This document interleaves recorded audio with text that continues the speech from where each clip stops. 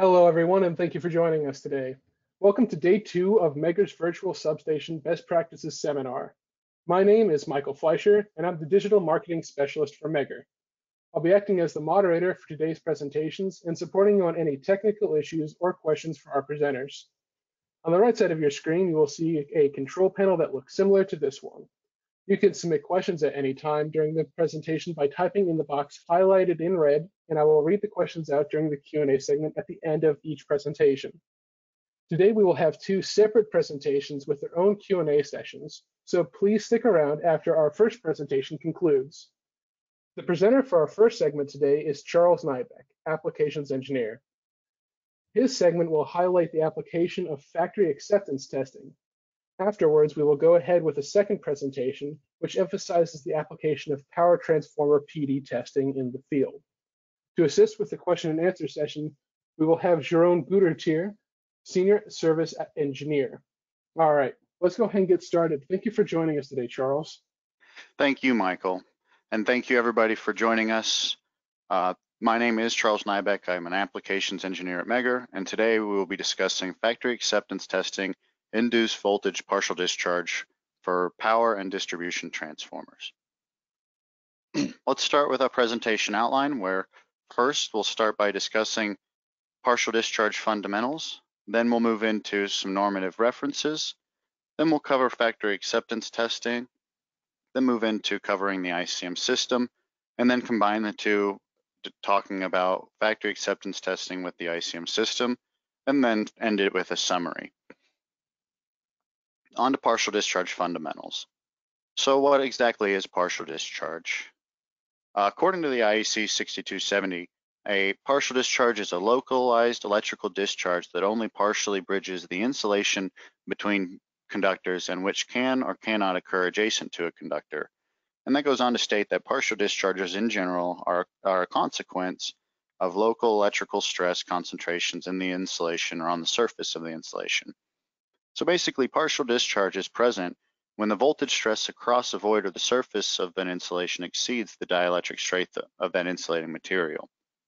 And when this happens, there are several physical and chemical changes that happen that can produce emission that we can detect. And this can be in the form of dielectric losses, electromagnetic transients, pressure waves, sound, light, heat, and in terms of chemical changes, partial discharge can even produce ozone, which is particularly corrosive and a trouble for encapsulated environments. Now, partial discharge can manifest itself in multiple ways, where we have an example of 3 here. The first is a void discharge, where you have a void or a bubble within your solid or within your insulation. And this is typically going to be filled with air and have a much lower dielectric strength than the surrounding insulating material. So if you apply a high voltage, the electrical stress is going to be highest at this point because the dielectric strength is going to be the lowest within the void, and that could be a potential place for partial discharge to take place. Another type of partial discharge is surface discharges, where maybe you have some contamination or moisture on the surface of your insulating material, and this causes a local electric field and can bypass your dielectric strength, and therefore you have your discharges against your surface of your electrode or your insulating material and could cause surface tracking. Finally, you have corona discharge, in which you have your high voltage potential that's not necessarily touching your ground or your insulation, but is separated by a gaseous medium here. And once the dielectric strength is exceeded by the electric field, you can have partial discharges actually through that gaseous medium to your ground potential. So exactly what causes the occurrence of partial discharge? And for partial discharge to take place, it's necessary for 2 conditions to be met. The first is the local electric field must have reached or surpassed the critical inception field. And the second condition is that a free electron must be available to start the discharge avalanche. And you can kind of see a visual of the Townsend avalanche or discharge, and we'll talk about that in detail in the next slide. And there are 2 main processes to derive this initial electron. One is ionization by photons, in which a photon hits a gas molecule and frees an electron, and the other is by field emissions, that are induced by electrostatic fields. And it's due to these statistical properties that possess control over the appearance of the partial discharge pattern. And we'll take an example of two different processes a little later. Now, looking into the ionization process, the initial discharge mechanism contains only collision ionization in which no space charges are involved. And this is the so-called Townsend discharge that we saw. And the Townsend discharge mechanism concerns the so-called tri-shell discharges, as it occurs at a sharp point at the negative half cycle of the applied voltage. And this figure shows the avalanche discharge or tri-shell discharge, glow and corona, and again, where the ionization here is a process that occurs due to collisions. Now, this figure shows the generation of an additional discharge avalanche due to photoionization, and then the discharge changes to what's called a streamer discharge due to the ionization process, and this consists of both collision and photoionization. Now, the next escalation of the gas discharge process is thermal ionization. And in case temperatures in the discharge channel increase enough to cause thermal ionization, the number of free electrons increases rapidly, and the current through the narrow channel increases strongly as well. And this results in the so-called leader discharge as seen here. And this is the strongest partial discharge mode before breakdown. And in air, leader discharge can only be maintained in the case of a strongly inhomogeneous electric field and comparable large distances. As said before, it is necessary for free electrons for partial discharge to take place. So in terms of metallic surfaces where there's plenty of free electrons, you'd have immediate inception of partial discharge, or partial discharge would immediately take place once your electric field surpasses or reaches your critical field. But in the event of polymeric low energy surfaces that offer literally no electrons, no free electrons, ionization would be needed. And if we look at the ambient source of radioactivity, this causes about 2 × 10 to the 6 free electrons per second in a cubic meter, and this results in delayed inception. So for instance, statistically speaking, it takes an average of 15 minutes until a spherical void of 1 millimeter in diameter is hit and the discharge takes place. And this is a problem because the common testing time for epoxy mold equipment is often too short. For instance, in the example of cast resin transformers, the test time is only 3 minutes, which is 1/5 of the statistical average time for a spherical void of 1 millimeter to be hit and discharge start to take place. So it's recommended that longer test periods be utilized. Here we have an example of typical breakdown strengths of insulating materials, where at the top we have air. And air is 78% nitrogen and is an electropositive gas, and this makes air a poor insulator. But other gases such as hydrogen and SF6 can become good insulators when used in the compressed form, such as GIS and GIL. And the reason being is if we look at Paschen's law, we can relate the breakdown strength to pressure times distance. So here is a graph of a couple of Paschen curves for different materials, and we can see as the pressure increases, so does the breakdown strength. And for instance, in the case of SF6, the breakdown strength at 4 bar is 3 times higher than at 1 bar. Also, these different materials cause different properties in the partial discharge signal itself. For instance, looking at nitrogen, again, electropositive gas, the rise time is much slower than that of SF6 and results in a more narrow measuring bandwidth. And we'll look at the effect of this a little later in the presentation. Here we have a visualization of the historic evolution of early meters, where at the bottom here we actually have a radio influence voltmeter that was used before partial discharge measurements really kind of started taking off. Then we move to the oscilloscope and Lissajous function, where the Lissajous was particularly good at showing symmetry in your measurement. Next, we had the count distribution, where we can see the x-axis is the magnitude of the discharge in nanocoulombs, and we have in the y-axis the repetition rate or the count of the counts of discharge. Here we have the more common PHQ-in or phase resolved partial discharge pattern, and this is actually a three-dimensional graph on a two-dimensional plot. And what I mean by that is the x-axis contains the phase angle in degrees, and the y-axis contains the magnitude of the discharge in nanocoulombs in this case. But the third dimension is actually the color of the plot, where the color represents the repetition or the counts of discharge. Looking down here at the yellow, we can see the highest repetition rate, and it starts to decay as we move up into the red, pink, and gray areas. And another way to look at this, and I may kind of put this together, is a three-dimensional plot, where these two, believe it or not, are actually the same plot. This is just a three-dimensional plot where they utilize the extra axis for the counts, and then they have charge and phase angle as well. Next, we'll look at an example of discharges in a spherical gas inclusion, in this case with the high availability of a starting electron. Looking at the graph, we can see that the electric field starts at the residual field and increases as the applied voltage goes up and reaches the critical field. And since we have the high availability of starting electrons, once the critical field is met, the discharge takes place. As the voltage is still rising, the electric field is still rising, and the critical field is met, and discharge takes place again. And you can see that this goes on until our change in polarity. As the electric field charges again, we reach the critical field, inception field, partial discharge takes place, and so on. So what this results in is a nice small magnitude, evenly distributed partial discharge taking place every time the critical field is met. And if we actually look at the phase resolved partial discharge pattern for this, we can see the low magnitude partial discharges in this nice evenly distributed pattern, and primarily on the first and third quarter of the applied voltage.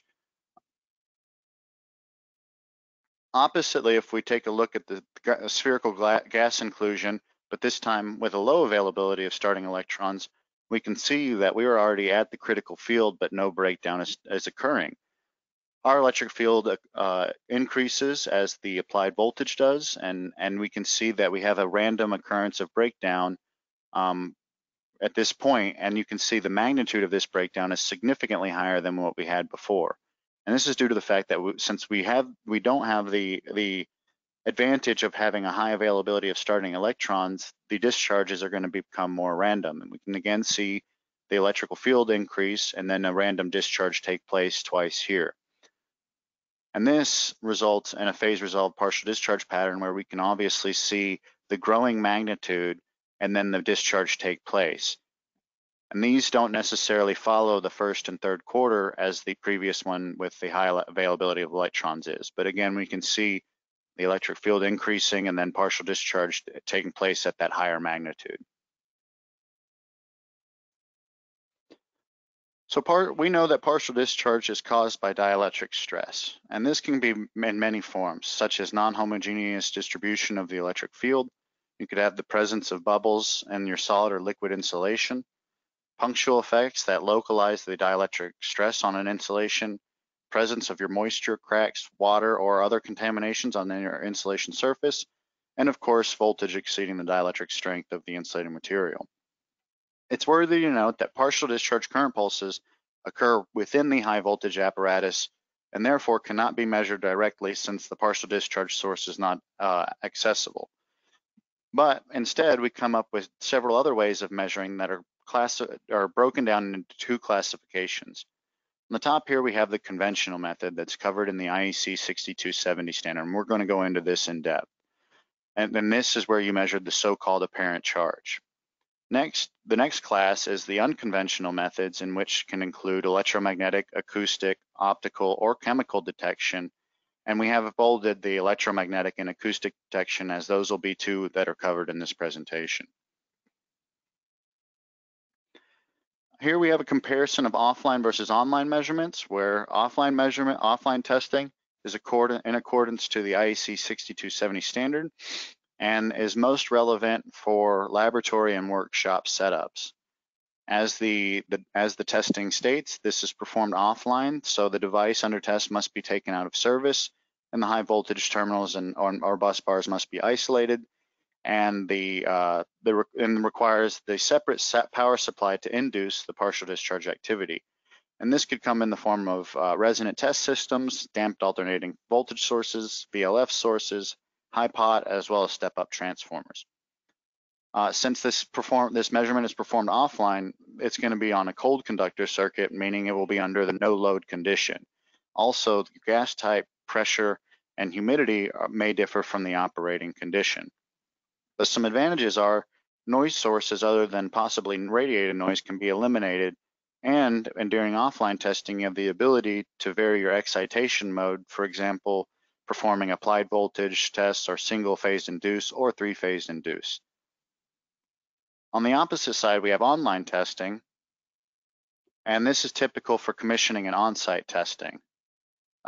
This can be demanding to manage with corona noise from transformers above 110 kV, but it allows the ability to detect load-induced partial discharge problems and allows for more frequent testing or the ability for monitoring partial discharge activity, which offers a major strength in the overall trending ability. Also, it permits examination of the device throughout all conditions of the factor of influence, including power loading, temperature, and humidity. Now that we've taken a look over the fundamentals, let's move into some normative references. Power and distribution transformers are a vital part of every distribution network and are complex structures of mixed materials and components that ultimately result in an RLC, or resistive, inductive, and capacitive network within themselves. There are extensive factory acceptance test requirements and numerous standards that address factory acceptance testing for power and distribution transformers. And they distinguish between the ratings as well as dry type and oil immersed transformers. Here we have a list of a few of the most relevant standards which address transformer factory acceptance testing in one way or another. First, we look at the standards defined by the IEC. There are two IEC standards that should be highlighted out of the list. First of all is the IEC 660, and that defines the basic requirements for high voltage measurements on all types of equipment, which makes it a horizontal standard. The second standard dimension is the IEC 676-3, which per definition refers to power transformers, which are usually oil immersed due to the power ratings. It can be considered a quasi-horizontal standard when it comes to partial discharge testing of transformers. And this is due to the fact that this was one of the first standards for transformers mentioning partial discharge testing. And therefore, other standards, even ones focused on dry type transformers, such as the IEC 676-11, often reference back to the IEC 676-3. The second half consists of the IEEE standards, where the IEEE group the relevant standards for transformers under the C57 umbrella.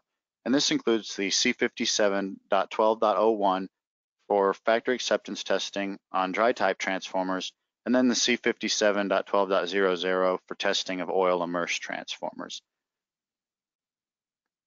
Now, the older versions of the mentioned standards refer mostly to the radio influence voltage testing, which we had saw a actual old detector previously.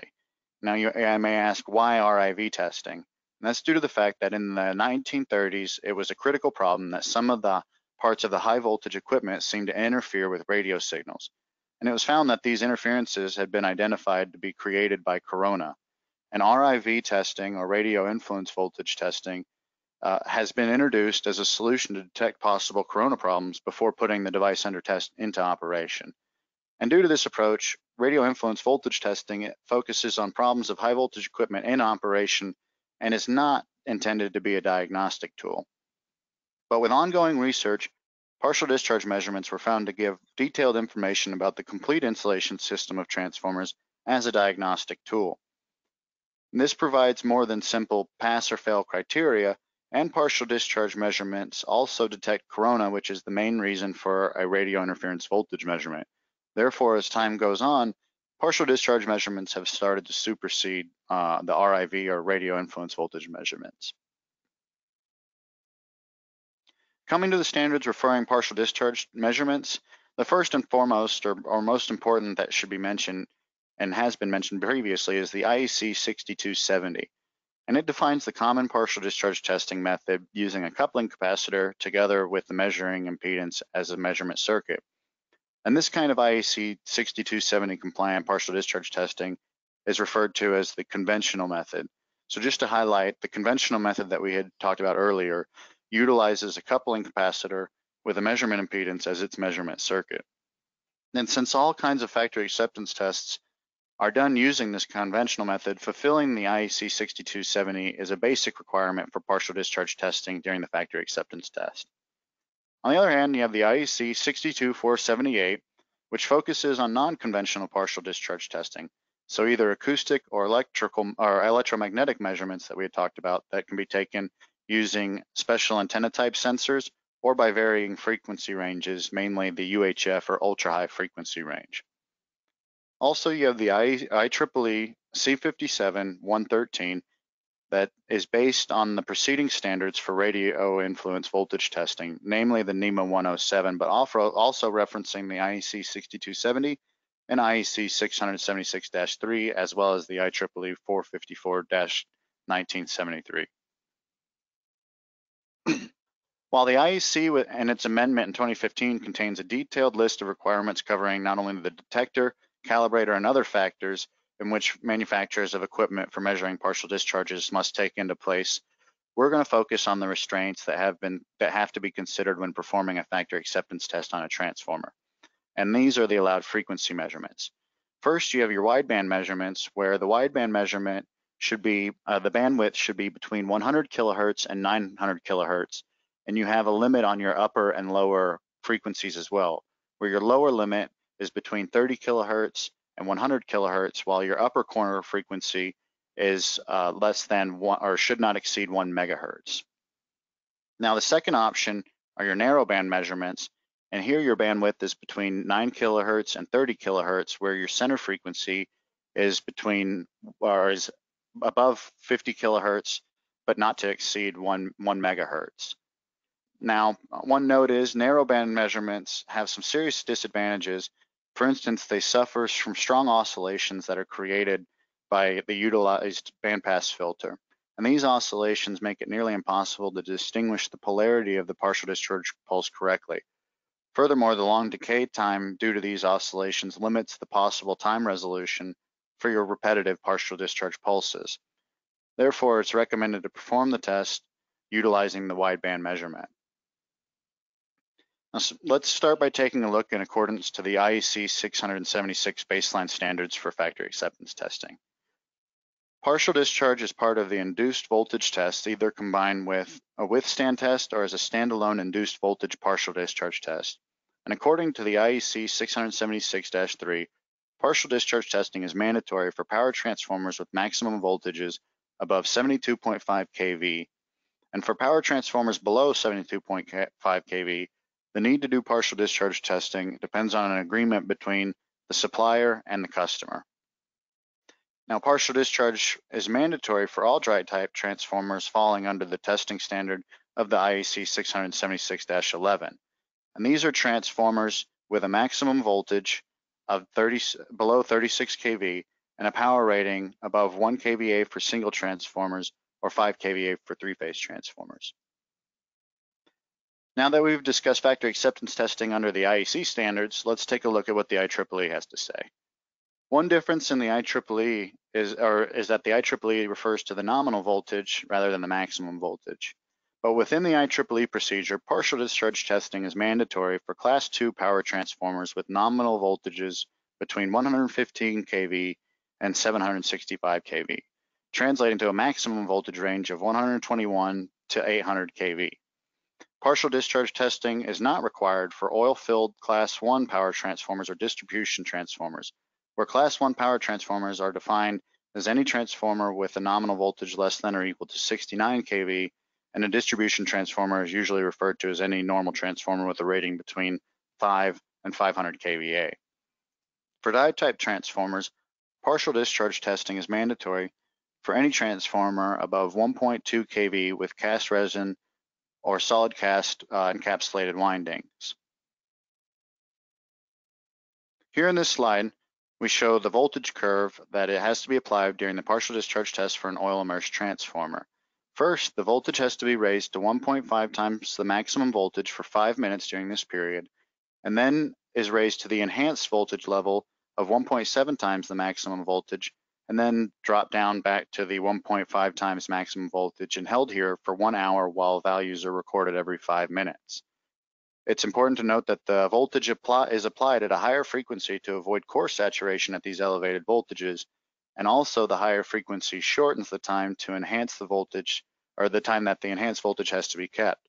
Speaking of the time the enhanced voltage has to be kept, there are 3 conditions. Let's take a look. For enhanced voltages durations, and according to the IEC 676-3, for transformers with a max voltage less than 800 kV, the time applied must be 120 times the rated frequency over the test frequency, but no less than 15 seconds.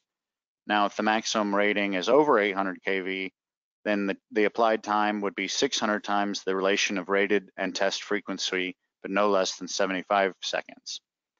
Then we have the IEEE C57.113, where the applied time for the enhanced voltage would be 7,200 cycles. Now there's another deviation of the IEEE, that is the length of the first step here, where the IEC recommends 5 minutes.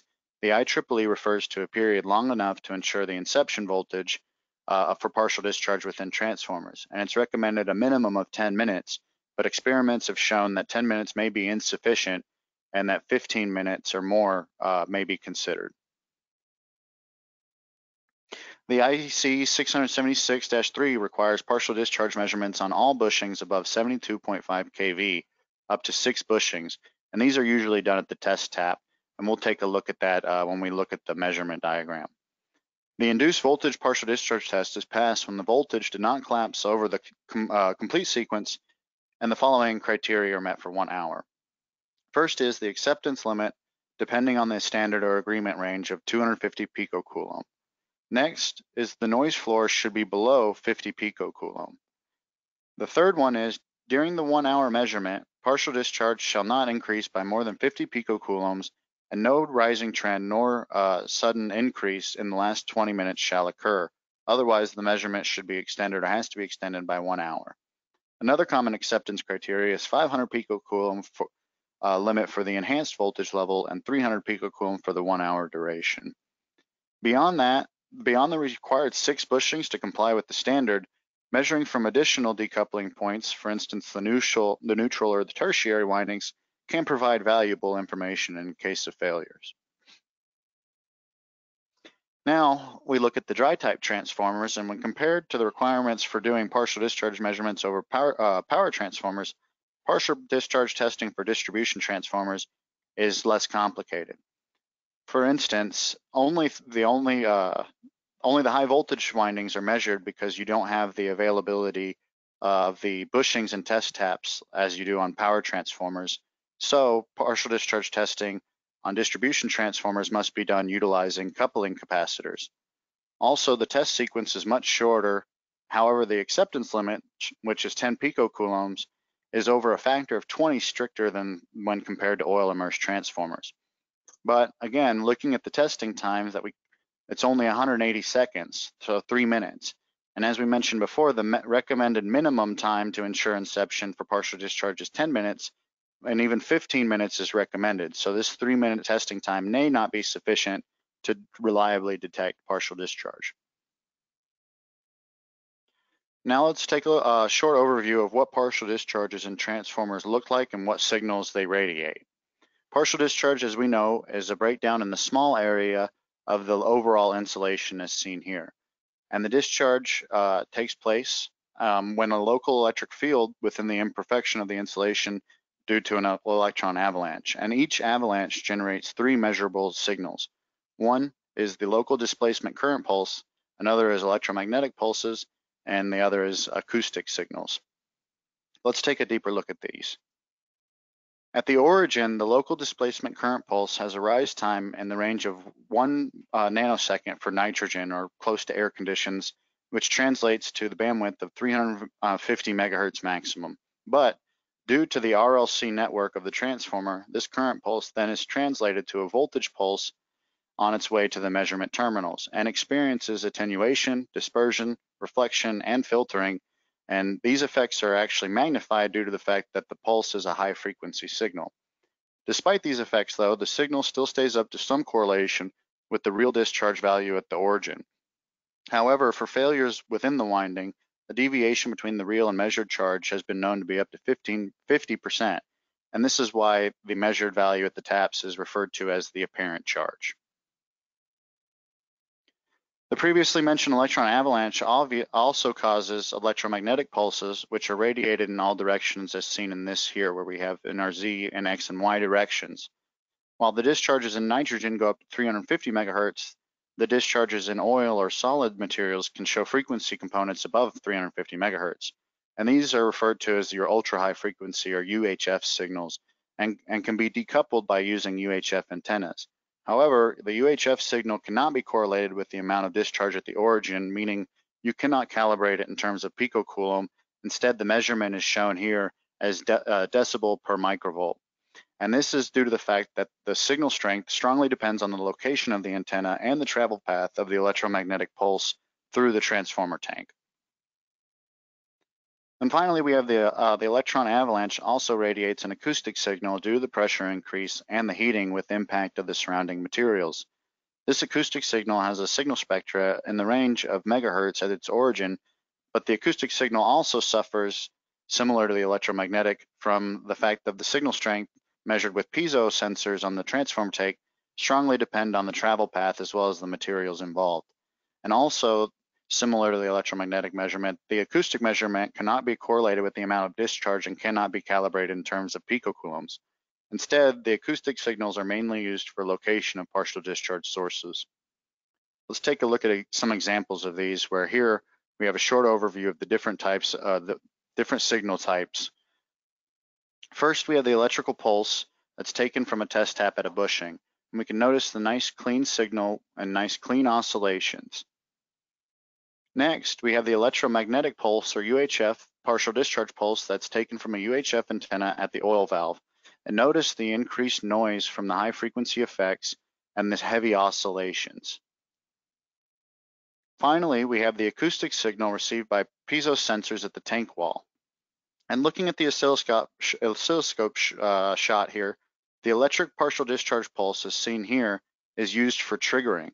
And while this trigger travels with the speed of light, the acoustic signals seen here in red, blue, and green travel roughly with the speed of 1400 to 1600 meters per second in oil. Therefore, if we know the distance of the sensor to the partial discharge, we can use these time delays to figure out the actual distance. So you have the reference signal, you have the velocity and the distance, or the delay rather, the time delay, which would offer you to find the distance between the sensors and the partial discharge origin.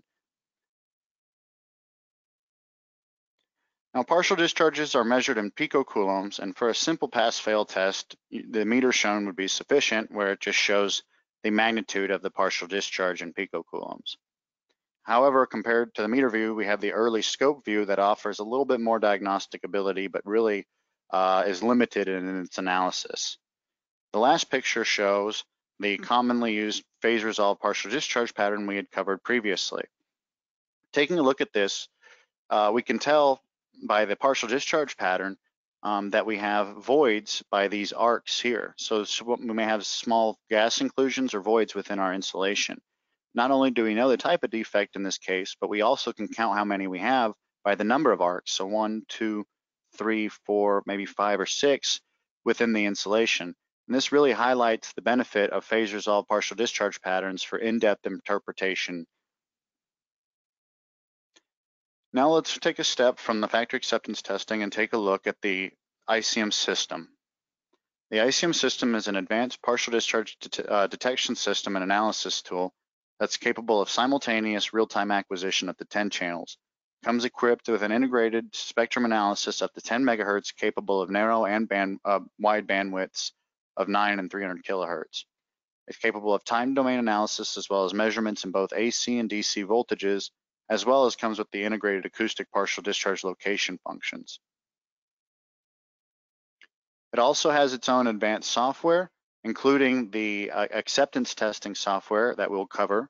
It comes equipped with high-resolution phase-resolved partial discharge pattern, powerful suppression and input sensitivity, is IEC 6270 compliant, and as we'll cover, is capable of factory measurements, and as your own, my colleague will cover, is capable of field measurements as well. Here we have an example of a test setup where the standard decoupling unit uses either the measuring impedance connected to a bushing tap or this quadrupole, or the use of a coupling capacitor. However, there are some cases where a high frequency current transformer would be useful by maybe using it for noise gating or for decoupling the signal on a neutral. Next, you have your preamplifier, which is connected directly behind the decoupling unit, and this is used to perform early signal amplification together with an impedance conversion from a high input impedance that offers high signal availability down to 50 ohms that allows for the signal transmission through RG58 or coax cable. So the high input impedance allows for strong signal, and the amplification allows for that signal transmission with the 50 ohm termination through the coax cable. And this can spare the need for fiber optic transmission as a basic noise suppression technique. As we know, fiber optic is sensitive and can break very easily if stepped on or bent. The preamplifier is then connected to the instrument itself, in this case the ICM system, which is available in a half 19-inch version with up to 4 channels as seen here, or up the full 19-inch system with available up to 10 channels as seen here. Now let's cover a couple of configurations for both power transformers and distribution transformers. The minimum configuration for power transformers resembles that of the requirement to measure up to 6 bushings in parallel with compliance to the IEC 676-3. So the 19-inch acquisition with 6 acquisition channels, a preamplifier, quadrupole, and together with the partial discharge calibrator are necessary to perform this measurement. Alternatively, you can go beyond this and go to a full configuration that adds the spectrum analyzer option as well as the smart trigger for enhanced acoustic location, and adds the extra channels up to a 10-channel instrument that allows for measurement of the tertiary as well as the neutral, with adding your high frequency current transformer as well. Here we have the minimum configuration for distribution transformers that requires only measurements on your 3 acquisition channels as we discussed. So the half-inch 19 rack is sufficient together with the preamplifier, coupling capacitor, and partial discharge calibrator. But since the acceptance limit for distribution transformers is 10 picocoulombs, it's recommended to use the CT100 or the high frequency CT, even if the signal is not gated but filtered later on. The CT100 is an effective tool to identify the origin of disturbances. Moving away from the hardware, let's take a look at the software utilized by the ICM system, where the ICM system has 3 main display modes. The first mentioned is the single channel panel. When it comes to transformer testing, the single channel panel is used not to actually test, but to adapt and optimize the settings to suit the situation for your test lab, or for in-depth research in case of a failed acceptance test. The second main display mode is the multi-channel panel, giving a comprehensive overview of the last phase-resolved partial discharge patterns recorded on all your channels. The third display mode is your acceptance test panel, which is an operation mode dedicated to perform factory acceptance testing of transformers. As you can see the applied voltage sequence of your 1.5 to your enhanced voltage and your hour-long duration test afterward. And we'll touch more on that later. The single channel panel has in total 12 different views, and on top some additional pop-ups, but we're going to focus on the views used during the transformer factory acceptance test, whether they be for optimizing the setup or afterward for fault research. First to mention is the scope view, as this is was used by early partial discharge detectors and was one of the first views that offers not only the magnitude, but the phase as well. This was replaced by the phase resolved partial discharge display, or the MAP display. The third view to mention is the spectrum view, which allows for the availability to look into the spectrum and find which frequency band would be the best to provide the greatest signal to noise ratio. And then the last mode is the oscilloscope view that gives information about the pulse shape and, in case of multiple signals, about the different travel times. The acceptance test panel that has been developed with the intention to provide more dedicated performance of fast and easy transformer factor acceptance tests. So here, the meters of all 10 channels are shown in parallel, where you have 5 on the left and 5 on the right. On top of that, the center display mode offers 4 switchable views, where the first is the table view that gives you the recorded values during the factory acceptance test. The next is a predefined strip chart that shows the measured voltages and partial discharge values for the first 5 channels up top and for the second 5 channels down bottom. Next, you have the live channel views that shows the partial discharge over time on the left graph for the first 4 channels and the voltage applied on the right for the first 4 channels. However, the live chart can be freely configured. For instance, in this view, we have it configured to show just 2 channels, channels 5 and 6, where we see the partial discharge and the applied voltage for channel 5 and the partial discharge and applied voltage for channel 6. Now that we've talked about the ICM system and factory acceptance testing, let's combine them and talk about factory acceptance testing with the ICM system.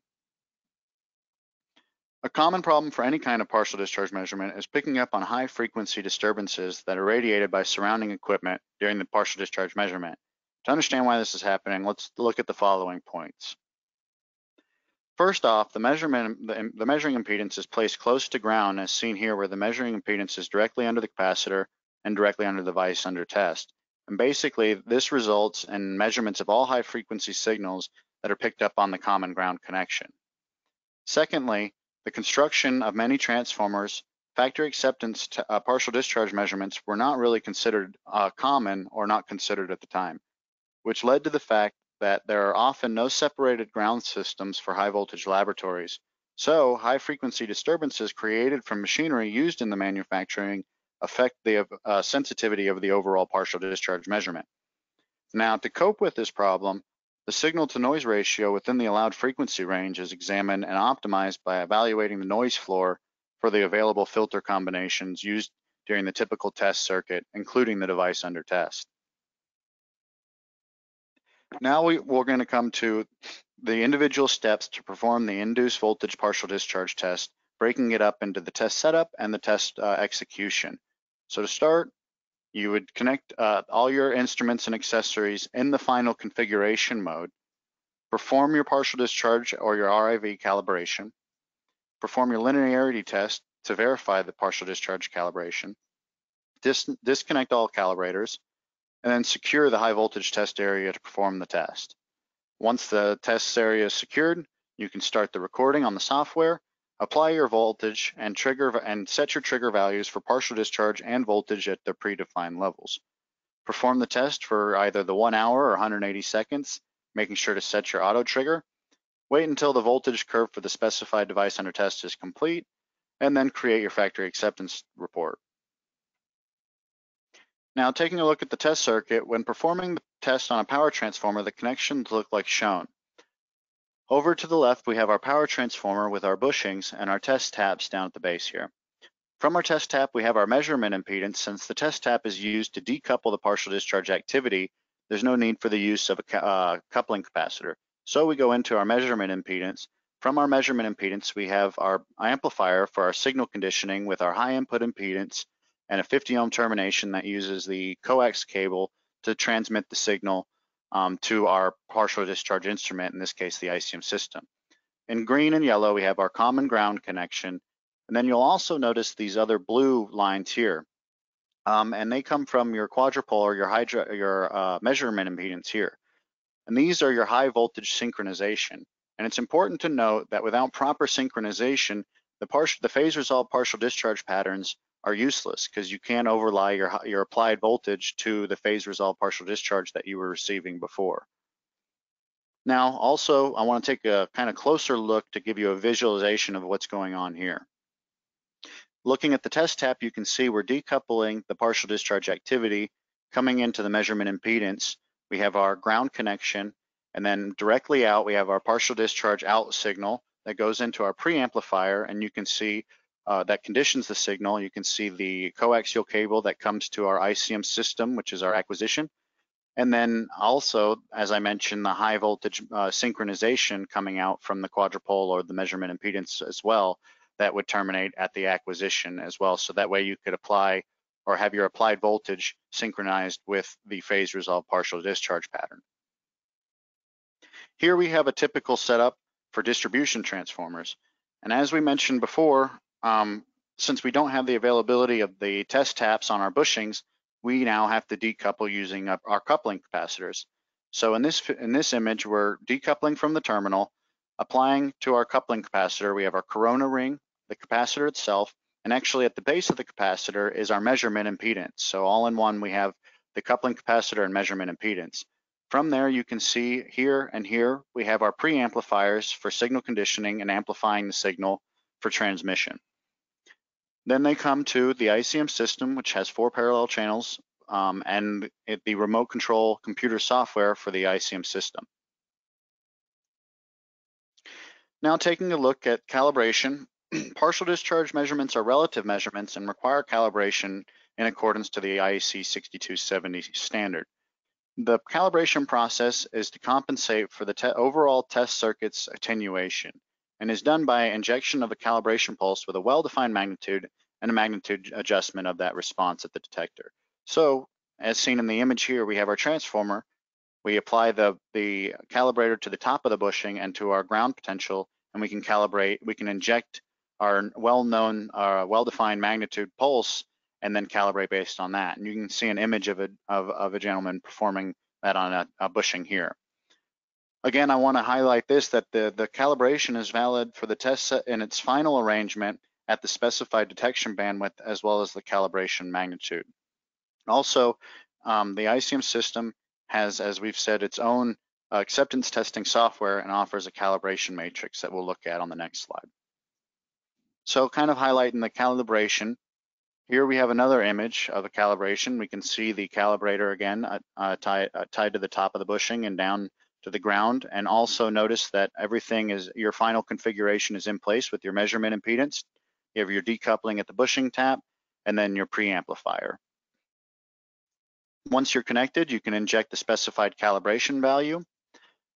Open your calibration panel. We're set to inject 500 picocoulomb. You can see we haven't started calibrating yet, so we don't have any values. You calibrate with the specified charge, so you can see at the U phase we've injected 500 picocoulomb, and we can actually see the distribution of that through the other phases as well. Then you open up your linearity test panel to perform the linearity test to verify the calibration procedure. Once that's done, you repeat for the next phases, and you'll get a cross-coupling calibration matrix that looks like this. Again, where you have your injection and your reference to the other phases as well. And additional RIV calibrations should be performed if required. And then in some cases, a dedicated phase resolved partial discharge calibration is necessary. Looking at the test sequence from the terms of the software, we start the recording. So we have our acceptance testing software, acceptance test panel open. We turn on our high voltage, and then we set our trigger values, including the elevated voltage, either manually, as we've seen here. So we have the record mode manually, and that, or you can set it to automatic and remove any values that you don't want after. So you have an auto mode, and you can see X's and some blank spaces where you can remove some of the not needed values afterward. Now, when reaching the 180-second or 1 hour period, use the auto trigger, making as seen here where we have the drop down, set it to auto, making sure to set the trigger interval with the appropriate length depending on the transformer being tested, whether it's the distribution transformer or power transformer. And next, in the case of partial discharge recording, you simply press the button at the right corner. For instance, right here on this channel, you can choose it on any channel. And this starts the phase resolved partial discharge recording in the background. Or you can press the button, or you can even choose to have a pop-up in a separate window, such as this, where you have your phase resolve partial discharge pattern being taken place during the measurement. Then you just continue with the applied voltage sequence until the specified curve is complete, stop and save your measurement, and you're done with the test. Once, in the case of a passed partial discharge test, the only thing left now is preparation of documentation about the performed induced voltage test. And here we have two options. First is a somewhat raw data export in terms of Word, HTML, or text files. And this allows you to easily import the measurement data into your own report template. Now, the second option is a ready-to-go report where here you can offer or edit the header and footer content itself and create a comprehensive, neat report about the test that would end up looking something like this. So to summarize what we've covered, partial discharge is a breakdown of a small area of the overall installation where each avalanche generates 3 different measurable signals, such as the local displacement current pulse, electromagnetic pulse, and acoustic signals. There are numerous standards that address factory acceptance testing for power transformers and distribution transformers, distinguishing via their rating and whether they're dry type or oil immersed transformers. And this includes strict test circuits, acceptance criteria, as well as the voltage sequence. Finally, the ICM system is available in multiple configurations to fit factory acceptance testing of distribution and power transformers, and offers the highlight of having the acceptance test panel software to aid in your factory acceptance testing. Alrighty, thank you very much, everybody. And questions? Yep, we'll jump on into our question and answer segment here. Just as a reminder to everyone, we will have our second presentation immediately after our Q&A session here. So please stick around for that. We don't want you to miss out on any important information. So we're going to jump right on into it. Our first question I'm going to direct to Jerome. Jerome, as per IEC standards, what are acceptable values for a partial discharge test? Yeah, I think that Charles has properly explained the acceptance criteria according to the relevant IEC standard, so the 600763. For power transformers, the limit has been set to 250 picocoulombs. And looking at cast resin distribution transformers, the limitation is 10 picocoulomb. So both levels are recently updated, especially the one for power transformers was previously 500 PC, and it has been that was for a measurement at 1.5 times UM maximum voltage for equipment, but the recent standards have actually now been referring to rated voltage instead of maximum voltage for equipment. And today the power transformer test is done at 1.58 times a rated voltage with a reduced acceptance level down to 250 picocoulomb, and the background noise level limitation for such tests is defined at 50 PC. Thank you. Additionally, the next question will be for you. Does PDIX only provide the PD detection system, or do they offer complete solutions for transformer testing laboratories?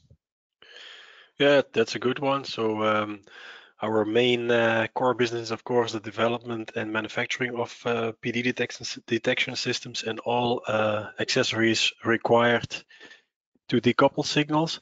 But yes, we also look into the full picture. So we do, for instance, have a broad range of high voltage filters in order to block noise coming from motor generator test sets or for converter-based test systems. So we do have a lot of additional accessories which complement the PD equipment, and that's I think what makes us strong in the market, that we look at the full setup. Thank you. And Jerome, since the UHF PD measurement has no reference, how reliable are the measurements? Yeah, the UHF measurements, they don't have a calibration as the HF measurements according to the IEC 6270. So what is generally the approach with UHF sensors is, of course, we are detecting in a higher bandwidth, so the coverage is generally less. But to ensure that we can acquire some signal from inside, it's highly recommended to at least have 2 or 3 UHF antennas in the drain valves or in the flanges, where there is where actually which position allows installing them, and to perform a sensitivity check that's actually injecting a UHF signal with a charge injector, such as a Cal2B, for instance, in one antenna, and you see then the response on the other antennas. So if you know that, for instance, you're injecting the maximum magnitude on a sensor on top of the tank, and you receive a signal on the opposite side on the bottom, you know you can actually have a good sensitivity or detection sensitivity from signals going across through the transformer. But again, there is no calibration. We are not measuring in terms of picocoulomb. UHF measurements we measure in dB microvolt. And it's correct, there is no reference, but what we do recommend is the sensitivity check from sensor to sensor. And that says you something about the coverage. All right, thank you. So Charles, is there any harm in taking measurements beyond 1 megahertz? So this kind of piggybacks right off of Jeroen's answer, and the fact that no, there's not really any harm beyond taking measurements or taking measurements beyond 1 megahertz, but it depends on the mode in which you're testing. So as Jeroen touched on, the UHF measurement would be done with UHF sensors and cannot be calibrated. Instead, you can perform what's called, as he said, the sensitivity check. So if you're measuring via the conventional test method using the coupling capacitor with measurement impedance test circuit in accordance to the IEC 6270 standard, you would want to keep the measurement within those bandwidths, which would be below or at 1 megahertz. So there's no harm being done. It just depends on what you're trying to accomplish and which measurement is being performed at that point. All right, thank you. So Jeroen, does the ICM system support PD using bandpass filtering? Yeah, definitely. So the ICM system covers both PD acquisition in bandpass filter mode, as well as an embedded spectrum analyzer. What is the advantage, of course, to have this bandpass filter is it is fully described in the IEC 6270 that a quasi integration like this is nicely explained should be done using a bandpass filter circuit. And that's of course the reason why we do have that in the system, to be compliant with the 6270.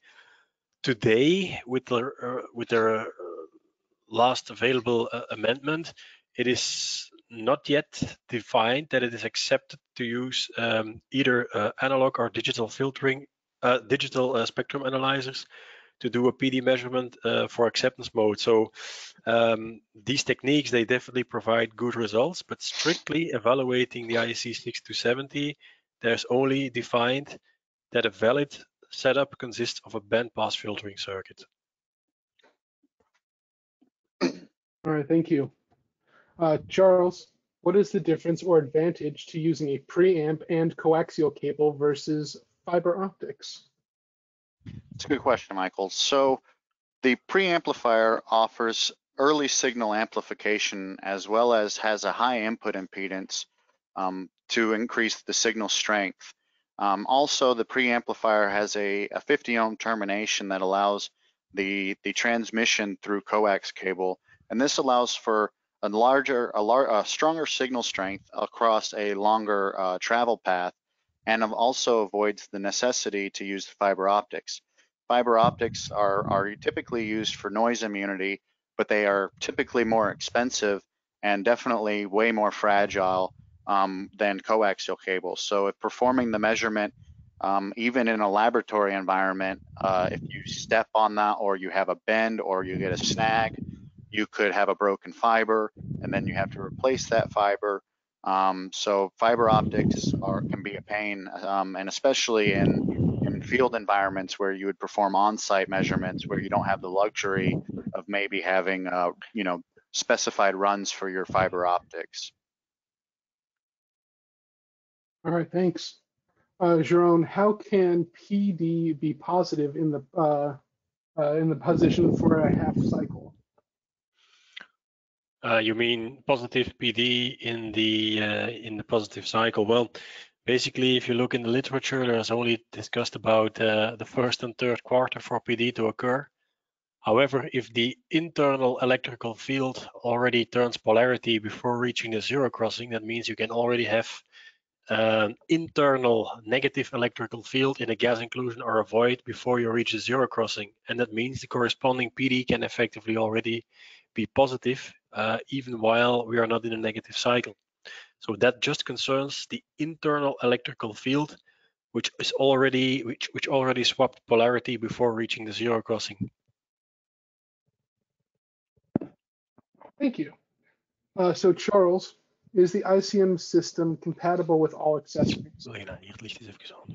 As a matter of fact, yes. The ICM system is compatible with all accessories, and that's one of the advantages of the ICM system, as it's capable of in-depth analysis, because it's capable of not only performing the measurement in accordance to the IEC 6270 standard using the coupling capacitor with a measurement impedance test circuit, but also is capable of utilizing UHF sensors and piezoelectric sensors that can be, or piezo sensors that can be used for both acoustic measurements as well as electromagnetic measurements. So the ICM system can perform all three of the measurements that were discussed in the presentation, as far as acoustic, which can be used for actual partial discharge location, and I believe my colleague will touch on that in the next presentation. So stick around for that, but also supports the conventional test method as well as the electromagnetic UHF measurements. All right, thanks. And speaking of our next presentation, I think we have time for one last question. I'm going to give it to you, Charles. What is the accuracy of ICM systems? So the input sensitivity of the ICM system is 0.02 picocoulomb. So the ICM system is a highly accurate system for partial discharge detection. So definitely, as I highlighted, one of the more in-depth analysis tools for partial discharge detection. All right, thank you. So with that, I think we're out of time for a question and answer session for our first segment, but if we didn't answer your question live, we will be reaching out to you offline in the next couple of weeks. Jeroen, are you ready to receive control for your presentation? Yeah, definitely. All right, here we go.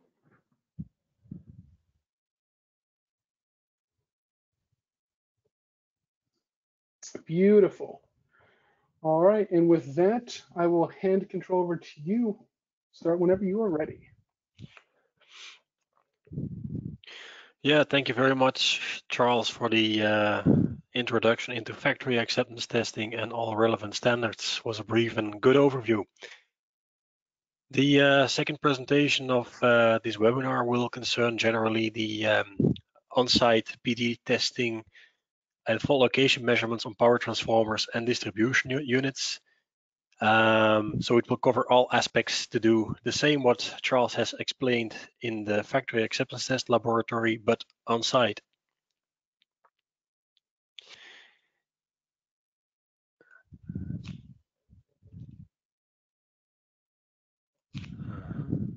All right, that was a small issue with taking over control.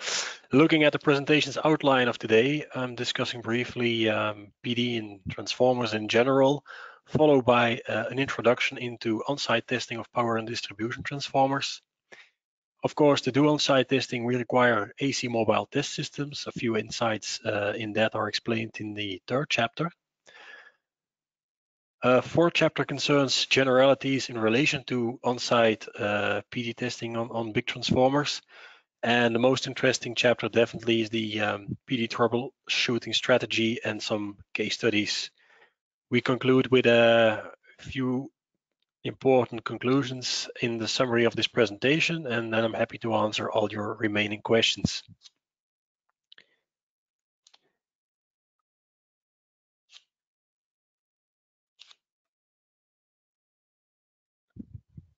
Changing the slides is apparently a small issue. All right, here we go again. Chapter 1 concerns PD in transformers. Partial discharge phenomena in transformers have several reasons and several root causes. First of all, if you have issues with the quality of your insulation materials, if they are inferior to the field strength and so on, it can cause partial discharge in quite short term. Other issues can be fundamental design problems, for instance, miscalculated internal electrical fields or overstraining of insulation components. Also important with oil immersed transformers and as well as cast resin transformers is the processing, so the vacuum stage, the impregnating stage. So if this is done incompletely, of course, it can cause partial discharge. A fourth group are assembling related problems, just looking at oil immersed transformers being transported from the factory to the site. That's generally done without bushings mounted. And if something goes wrong with the bushing installation, you can have, for instance, floating contacts or floating problems. Last but not least, we should not forget the humidity in oil. So if water starts to boil under the increasing winding temperatures, it can evaporate and in return cause air bubbles inside the oil, which is then again a weak point and under an electrical field can start to discharge. What is actually the impact of PD in transformer insulation systems? First of all, we have to look at what is the discharge location and what is the nature and the type of PD which we have in the main tank, because that determines in general the severity. Secondly, if we have PD and it is not well considered immediately, it causes accelerated degradation of insulation materials. When we have an accelerated aging process, of course, we can draw the next logical consequence that we have a reduced life expectancy of the grid system for this particular transformer.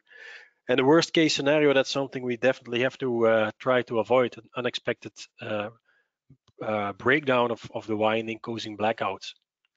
The right-hand picture on top shows, for instance, a case which I will explain at the end of the presentation, where you see clearly signs of arcing in a winding cylinder.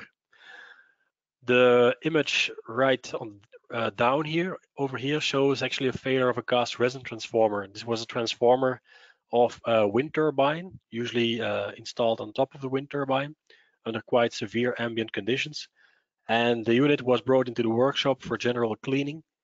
The PD measurement was actually requested and performed by Power Diagnostics. It was a request from the insurance company, and we detected this PD magnitude slightly above the usual acceptance level. The advice for this transformer was also negative. Unfortunately, the transformer was installed back in the wind turbine and failed during one of the first online switching activities.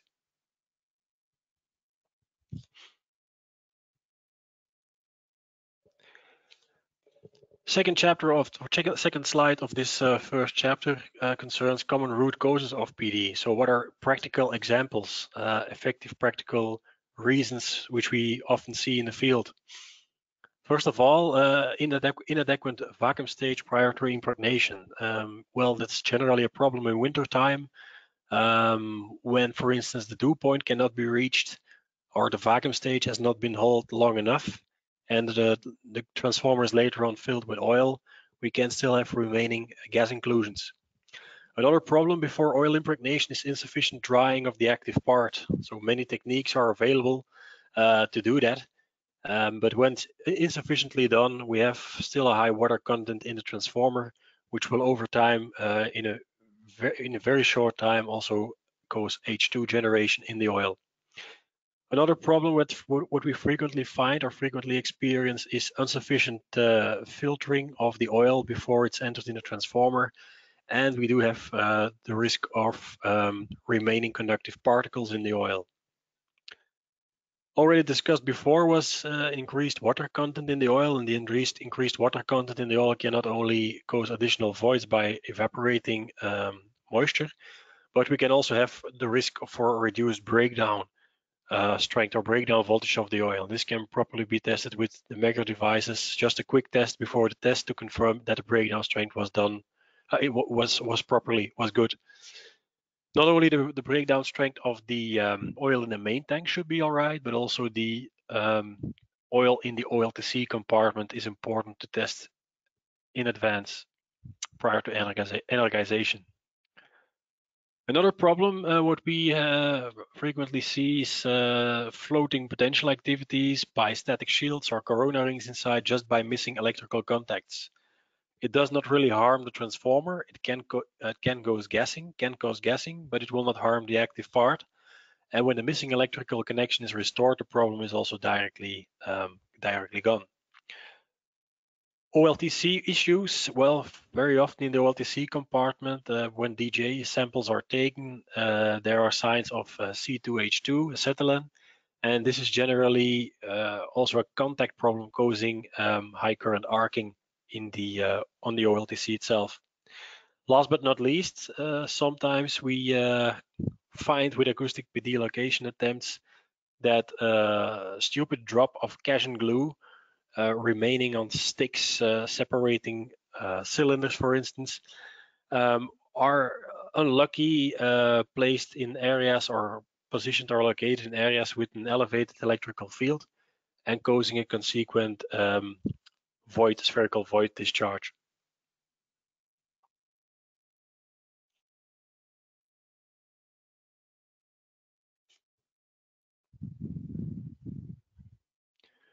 Changing over the slides is apparently hanging a bit. All right. Chapter 2 of this presentation is a brief introduction into on-site testing of transformers, why it should be done, and how it is done.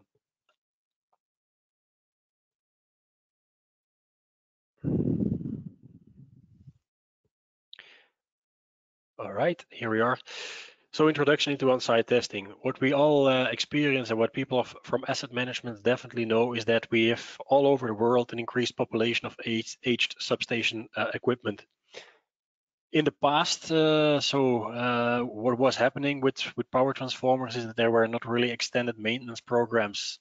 So one of the general things being discussed was, okay, there is no need for a maintenance strategy for static assets. They don't require any maintenance.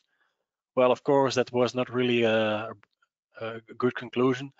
So there is a high number of power transformers where we are very uncertain about the condition, about their condition. And another thing why we have an increased population of aged substation equipment worldwide are delayed and cancelled investments by deregulations of power grid companies. So possible consequences of an unknown condition of a power transformer is, of course, an increased failure rate and risk. What we at any time should try to avoid are unexpected outages causing consequent long downtimes, and also, of course, associated safety and environmental risks. If a transformer fails, the general repair time is a couple of months, and transporting big units back to the factory is something that should be avoided at any time. So therefore, transformer maintenance strategies today have significantly improved. So there's different approach of these kind of asset managements, which have defined new maintenance strategies that changed from curative maintenance into predictive maintenance. So the philosophy of the condition-based maintenance, in fact. There has been search for cost and time-saving solutions. And the priority these days, where all the maintenance steps are relying on, is a dedicated condition assessment.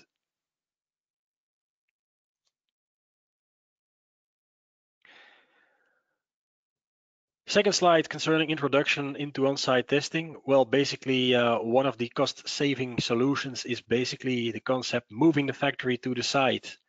That means testing and repairing at site, which is, of course, a big advantage to reduce the downtimes. We avoid transportation back to the factory, and immediately the repair can start on site. What has been done on site these days is active part repairs, exchanging coils. What we also frequently experience is that units get power upgrades, so improved cooling and so on. And these days, pretty common are oil treatments and regeneration, which can even be done under online conditions. By the fact that we have this concept moving the factory to the site and that we are going to spend more the focus onto repairs on site, there is also an increasing demand for on-site testing of power and distribution transformers, including PD measurements. When do we need to perform an on-site measurement? Well, in the first place, if critical components are being replaced on transformers, at least a high voltage test is required. A PD measurement can then confirm the performance of this repair. Also, during the commissioning stage these days, assurance companies are really pushing to get high voltage testing done at site. Some of them even define also the PD measurement. Another opportunity or another reason to do in-depth PD investigation on site is the verification of DGA analysis. For instance, if H2 and CH4 are being reported, that can be an indication of internal PD, which can be verified by a measurement. And in worst case, we are being asked to verify a trip of or trigger of a Buchholz relay or a continuous PD monitoring system showing alarm thresholds that are been exceeded. Of course, when we have to do this on-site testing activities, there is a requirement for compact mobile test systems. Well, they should be compact and lightweighted to enhance and improve the reaction time in terms of mobilization. And looking at what is happening today, we see actually mostly converter-based test sets, everything nicely embedded into one container. Of course, if we have to do the PD measurements, we need a powerful PD detection system with all relevant accessories to manage noisy conditions, for instance. Here on the right-hand side, we see some repair activities on site after turn-to-turn failure. And for instance, here on the right-hand side, we see a continuous monitoring system from Power Diagnostics, which is directly in contact with the ABB Tech transformer overall monitoring system, where the PD levels are just being transmitted to the global transformer monitoring system.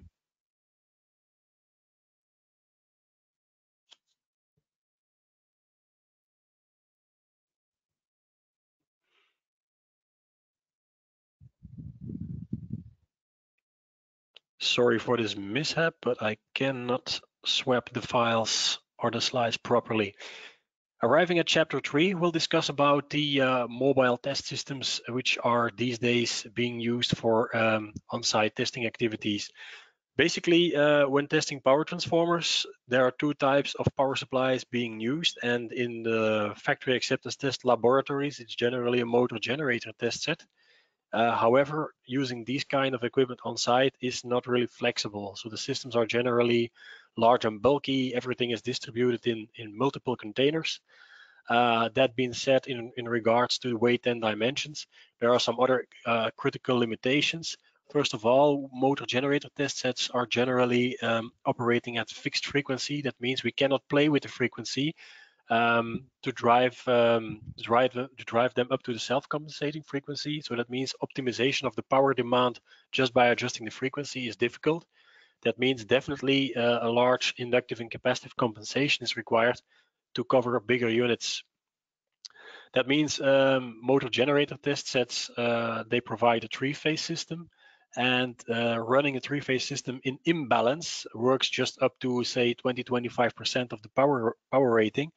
But that means also when we have to test single-phase transformers or perform single-phase induced voltage tests, there might be some limitations when the Steinmetz circuit is not available with the motor generator test set.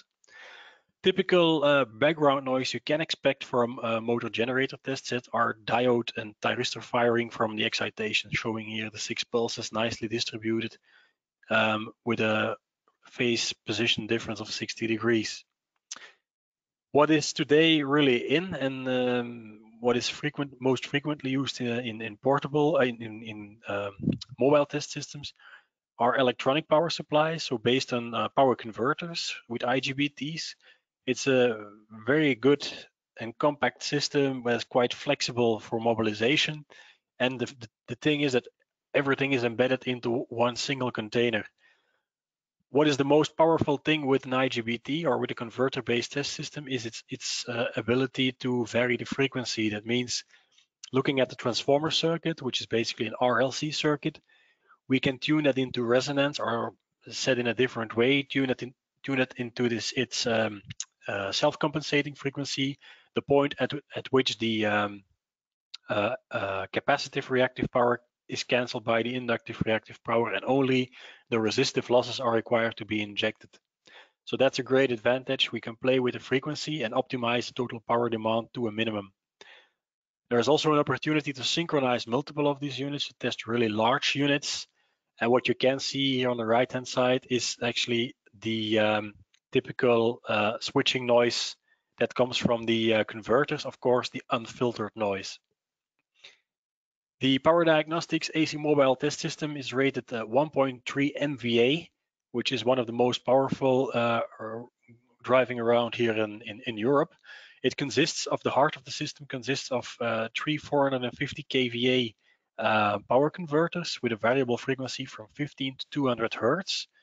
Everything here in these cabinets is water cooled with an external heat exchanger. Behind the converter cabinets, we do have a small inductive and capacitive compensation, which we almost never use, as we can tune the system into self-compensating stage by varying the frequency. In the back compartment, we do have matching our step-up transformer, offering multiple steps of high voltage, low current, or high current, low voltage, which is really very well optimized step-up transformer to meet a wide range, or to meet the criteria for a wide range of transformers in the field. Actually, this step-up transformer is one big tank containing of 3 single-phase transformers, and this offers us, of course, the advantage that we can operate phases in parallel, in series, anti-series. So we have a very good flexibility here with the converters and with the step-up transformer. Its rating is 2 MVA. That means we only have 1.3 MVA available, but that also means that there's room for quite some additional capacitive or inductive compensation to be connected externally in parallel to the transformer windings.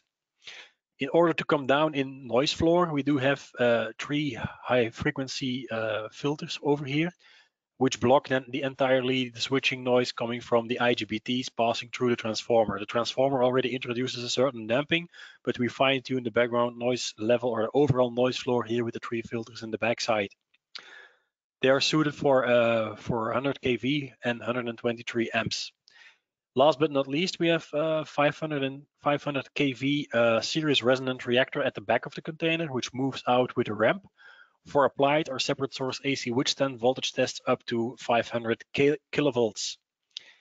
The power intake of the system is just a 400 volt auxiliary supply, generally provided by an external diesel generator.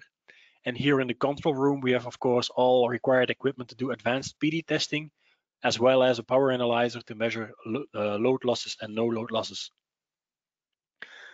A few pictures of our test system. So first of all, here we have the control room with on top fiber optic transmission system. Why do we have a fiber optic transmission system?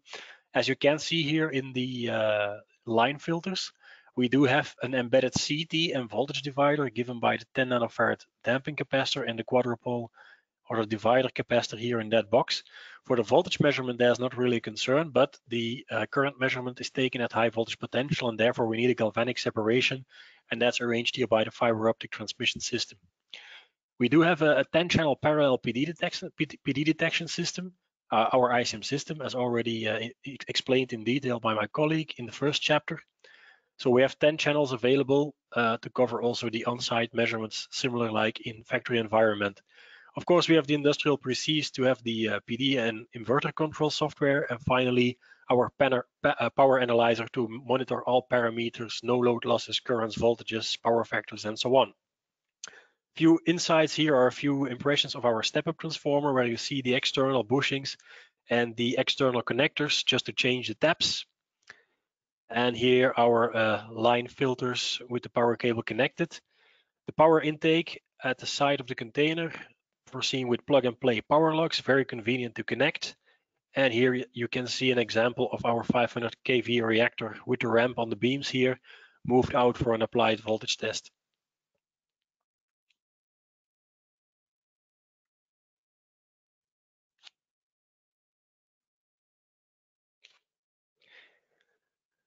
One impression of an on-site measurement that we have done in the past was applied voltage testing, 500 kV AC on 660 MVA current limiting reactors. That was just applied voltage testing after installation. So we used our series resonant test system for this application.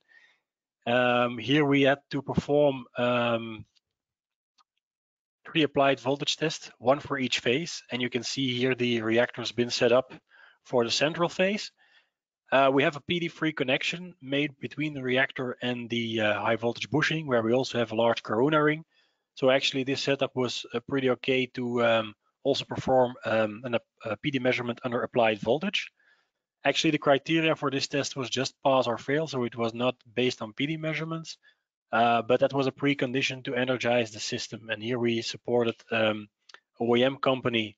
Here again, the focus on the PD-free high voltage connection. And later on, while discussing that job, we found out that satellite pictures were taken by Google during the time we were performing the measurement at site. So we nicely have our test system in the substation on Google Maps. Another nice project was site acceptance testing of 3 entirely new built transformers. And these transformers were entirely assembled on site. So you see here the tent where it was done to have a continuous climate and controlled temperature conditions and humidity. So this was a project in the Haute Alps in the southeast of France.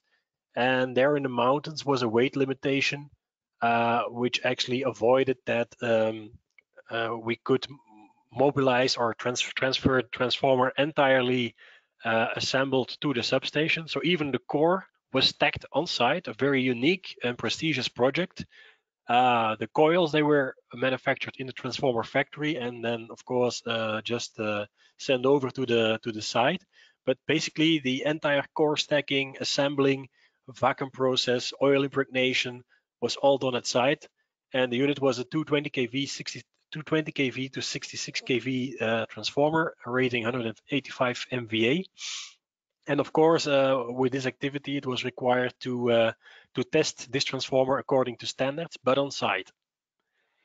So the first test to be carried out was the AC withstand voltage test. So we see here again the reactor, corona rings already fitted, so the high voltage bushings short-circuited to the neutral. So we performed AC withstand voltage test on the high voltage, on the low voltage winding, including neutral, low voltage winding, and the high voltage, including the neutral terminal. The next test was single phase induced voltage testing. So because of the 66 kV voltage level on the LV, we had to reach the UM level, 245 kV, by single phase induced voltage testing because we just lacked sufficient power to do it in 3-phase mode, but no problem. That was discussed with the customer to do it first of all in single phase mode to excite and to stress the winding at this voltage level. And then later on, we prepared the setup for a 3 phases induced voltage test. Of course, the PD measurements have been performed, and as you can see here, the 1-hour PD measurement was entirely clean. The few spikes which showed up on all phases simultaneously was just some external ambient noise, which of course is not entirely to be controlled on site, but the background noise level in this respect was less than 50 picocoulombs, so pretty good condition for an on-site test.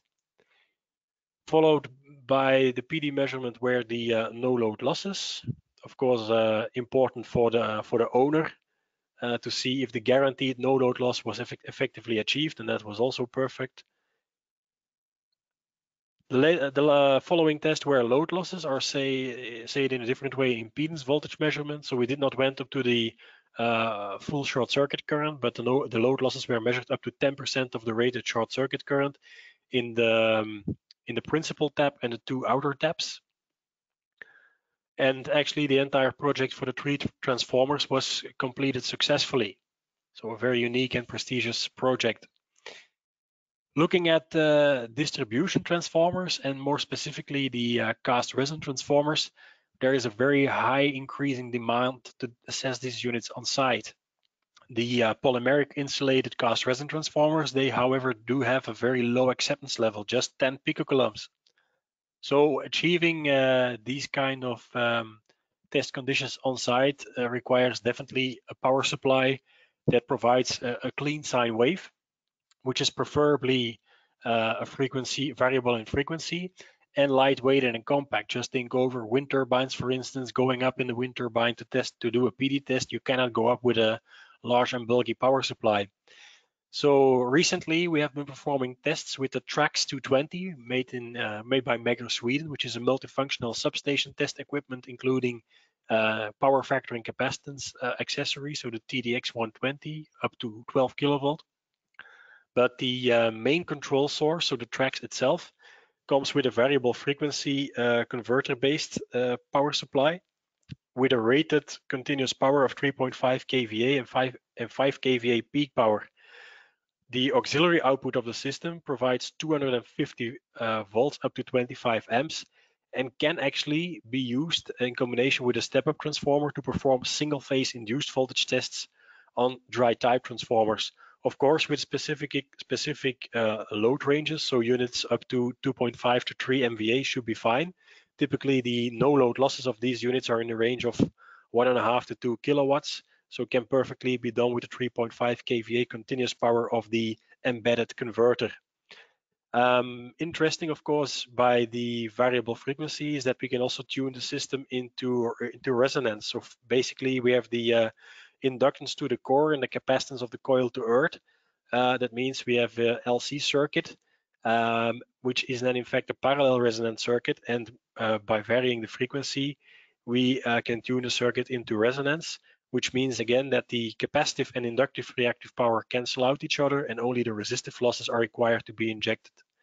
So the combination here of the ICM system, powerful advanced PD detection system, multi-channel PD system in combination with the Trax really shows the good synergies between the power diagnostics and Megger products.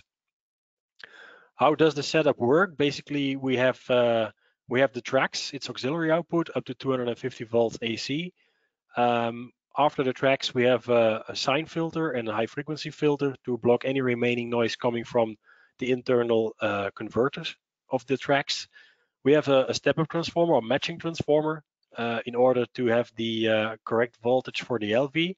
We do single-phase induced voltage test. That means we induce single-phase voltage as well in the HV and decouple by the conventional circuit, coupling capacitor, preamplifier, and ICM system the PD activity.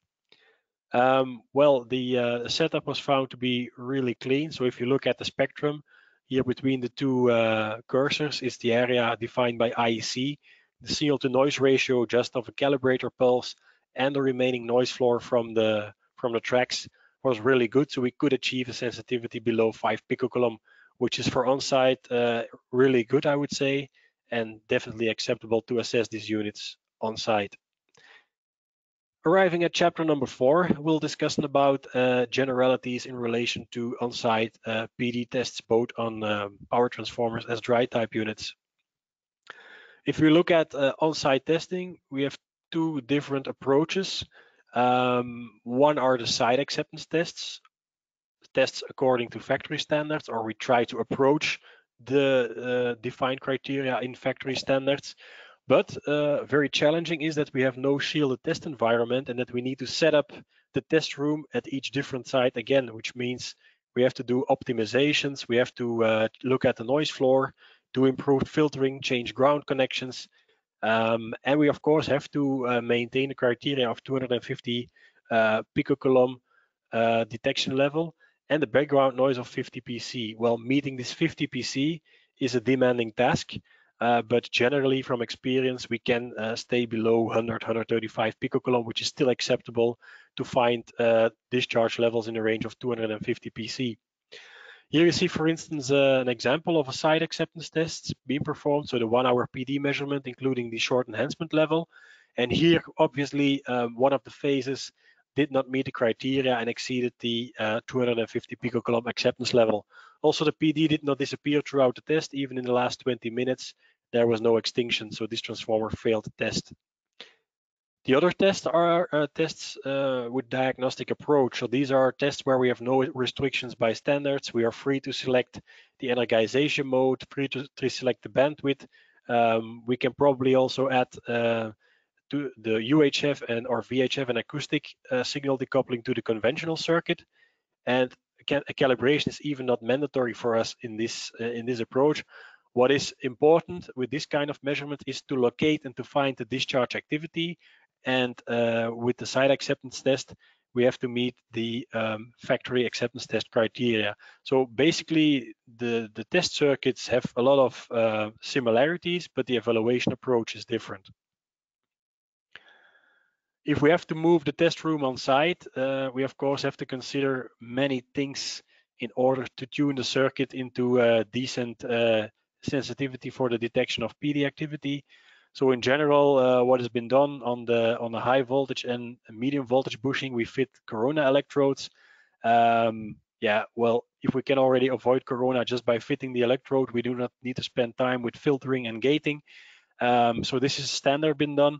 The power is provided or injected using shielded medium voltage power cables. So we have absolutely need to make sure that no one is touching the connections, and therefore definitely we need shielded cables, and also to ensure that we have noise management and no external radiation from noise to the via these cables into the test circuit. Definitely high voltage filters like shown here, T100 filters, to block actually the converter switching noise.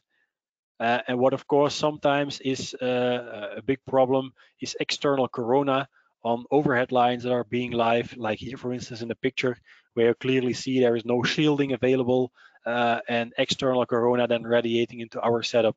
So these are things to be discussed. So ideally, overhead lines passing the transformer under test or neighboring transformers without corona rings are shut off for a short time during the tests. A very powerful tool, what we absolutely have to use and evaluate every measurement again, is spectrum analysis. So to make a clear evaluation of the signal to noise ratio, which is different in each and every substation. Sometimes we have to agree small deviations from the defined bandwidth from the IEC 6270, but mostly we make it within the IEC 6270 frequency boundaries. The standard setup consists of a quadrupole fitted with a preamplifier as shown on the left-hand side on top. You would say, oh, we have no coupling capacitor. Well, the coupling capacitor is being formed by the C1 and C2 of the condenser bushing.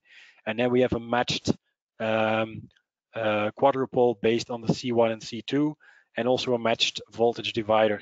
Here again, we have the preamplifier directly fitted to the quadrupole, which allows us to directly do signal treatment there where the signal enters the circuit. And we focused on high impedance signal decoupling, which enhances the input sensitivity.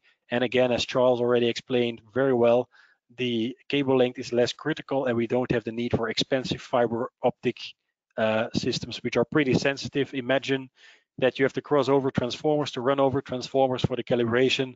Well, touching the fiber optic cable can harm the cable immediately, and this is absolutely not the case with a rugged coaxial cable. On the left-hand side below, we see then the PD calibration being done shortly before energizing the setup.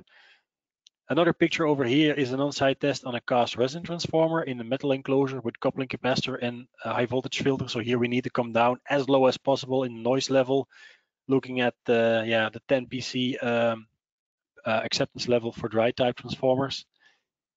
On the right-hand side, we have a nice picture of an on-site test on a 400 kV to 220 auto transformer. Here again with the corona electrodes on top of the bushing from the high voltage winding and the medium voltage winding, and the required power was injected via the tertiary bushings.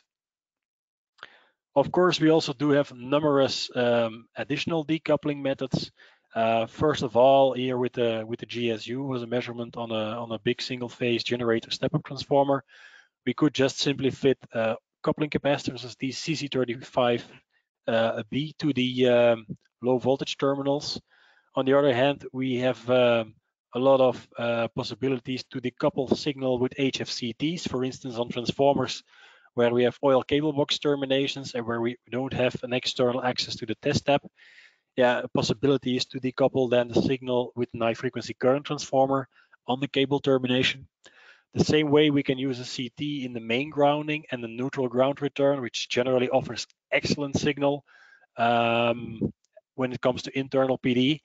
Here on the third picture, we see a combination of UHF signal detection, so a UHF antenna installed in a transformer, and directly here fitted on the left and right hand side acoustic sensor. So here the acoustic triangulation was done based on an electrical trigger signal provided by a UHF antenna. The UHF may then limit definitely the coverage to find problems from deep inside, but it complements the setup when it comes to diagnostic approach. When we have the requirement for an electrical trigger, it doesn't matter if it comes from a coupling capacitor, from a CT, or from a UHF sensor. So we're already happy to have an electrical trigger signal as reference. Bottom picture below here shows 3 acoustic sensors in a row in the strategy to locate PD inside the transformer by acoustic PD detection, which will be explained in the last chapter. We also do have some disturbance antennas to acquire external corona to be fed into the gating module. And here you see again our TVS2 transformer valve sensor.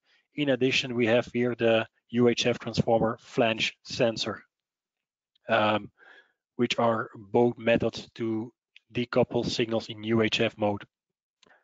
If an offline measurement cannot be facilitated, for instance, by the unavailability of a mobile test system, and there is an urgent need for a confirmation of an internal PD source after a DGA, poor DGA result, for instance, there's also the opportunity to attempt to do an online measurement. Usually, we have them permanently fitted bushing adapters and bushing coupling units, which is actually the pre-setup to do continuous monitoring over time. However, we can also temporarily fit quadrupoles and conduct a calibration. But if we use the grid for energization, definitely the permanently installed bushing adapter and bushing coupling unit are a way safer solution. If you have the opportunity to select the energization method, then I recommend in this case to do a backfeed from the LV grid system. That allows us to disconnect the high voltage line system and to reduce the corona on these lines. We generally fit also corona rings to these bushings, and that allows us to have a decent sensitivity on the 400 kV side. Up to 110 kV, corona is less critical, but again, typical auto transformers, 400 kV to 220 kV, there you can already save a lot of time just by optimizing the setup instead of playing with the noise reduction all the time.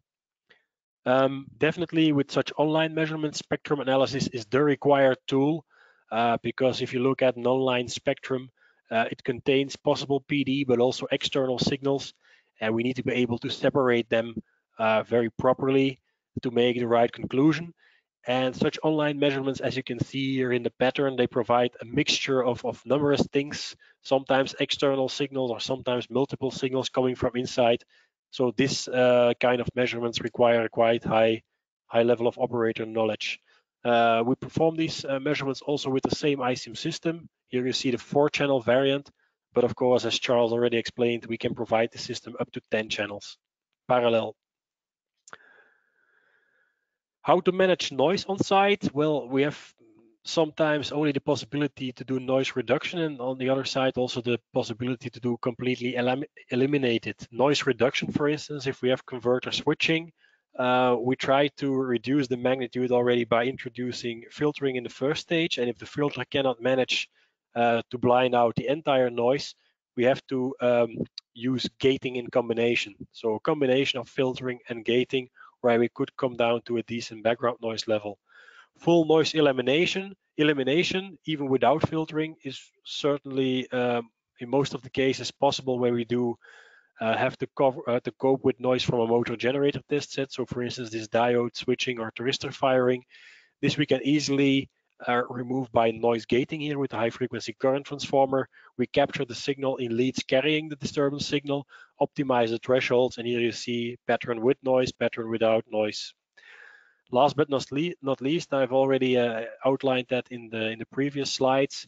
Spectrum analysis is a very, very effective tool to limit the noise, and we are especially looking at the signal to noise ratio in the first stage and select our frequency based on this ratio. So here we have a quite stable signal transfer or stable signal level, almost no noise.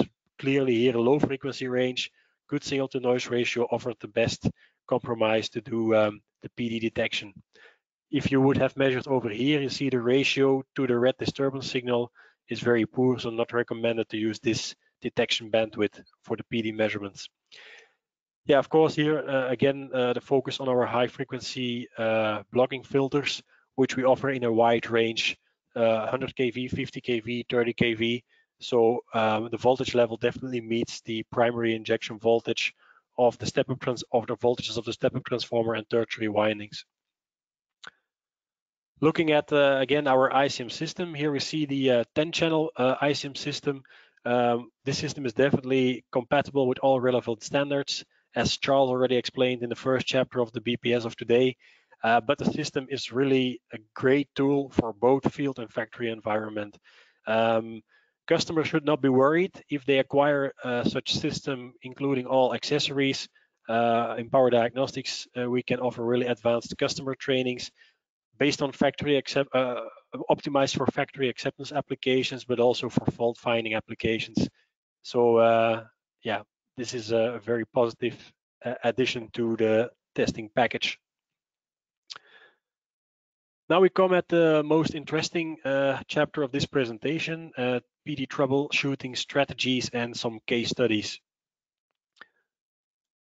Why do we have to locate partial discharge in transformers? A very good question to ask. So PD, first of all, is an acceptance criteria to be met. If the PD level is not been met, the transformer does not pass the test, cannot be invoiced, and stays in the test room.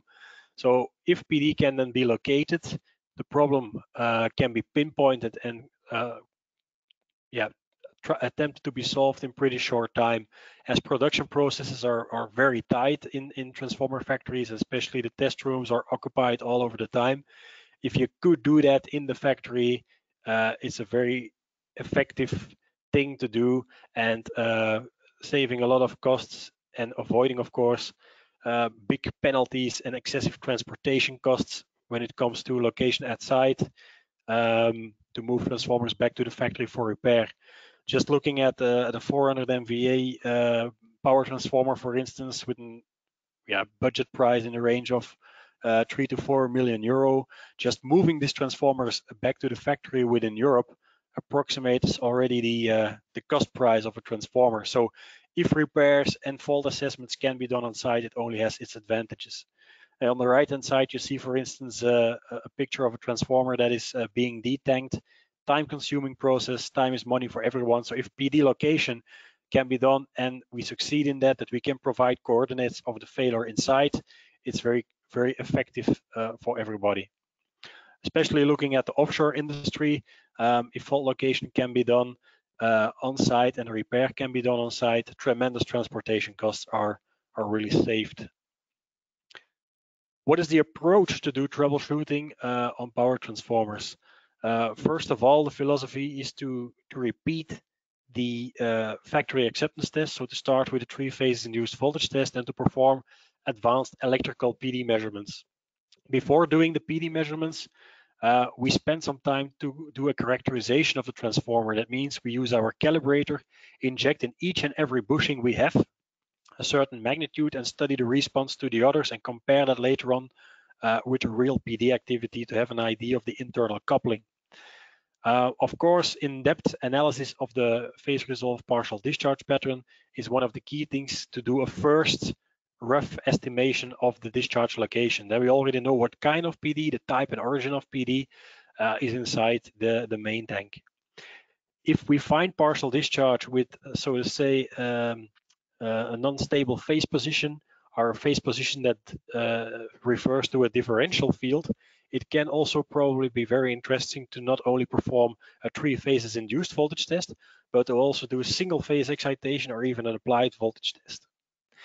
Finally, with a time domain measurement, we can really confirm the travel path, compare polarity and cross-coupling to the other terminals. So a very effective tool and methodology to add to the standard phase domain measurements. The same with frequency measurements, comparing spectrums from all the winding terminals decoupled at the capacitive test steps can really learn if a signal is occurring closer to the bushing or deeper inside the winding. And finally, we will focus on acoustic PD location for effectively providing coordinates of an internal PD source, where we have here an advanced semi-automatic triangulation software package named the ICM acoustic software. Again, as already explained in the overview slide, we start repeating the induced voltage test in three-phase configuration according to the FAT, factory acceptance test circuit. But besides installing quadruples to the required high voltage and medium voltage bushing, so over 72.5 kV, we also fit sensors to the tertiary windings. We also fit even CTs on the core bushings, so that we can really make a good comparison and do a good estimation of the signal coupling inside the transformer. So we compare every injection point with each terminal, and by this means we can entirely understand how the signal distributes inside the transformer and how signal couples from terminal to terminal. Here, for instance, we see this calibration matrix which collect all this data. For instance, here on the high voltage S phase, we injected a calibrator pulse, and a response of 32% was received on that same low voltage phase. So this ratio, of course, we have to observe when there is internal PD, if we have the same ratio, a lower ratio or a higher ratio, which basically tells us if the problem is closer to the bushings, deeply buried inside, or external. Of course, we have to look at the pulse polarity, but that we rather do in time domain configuration measurements. All right. In the next slide, we show basically the advanced electrical testing. So an example of that. Here we have the equivalent diagram of an auto transformer, where we do have the common winding and on top the regulating winding. So here we have the high voltage terminals and the neutral. And we see here a cross-coupling matrix.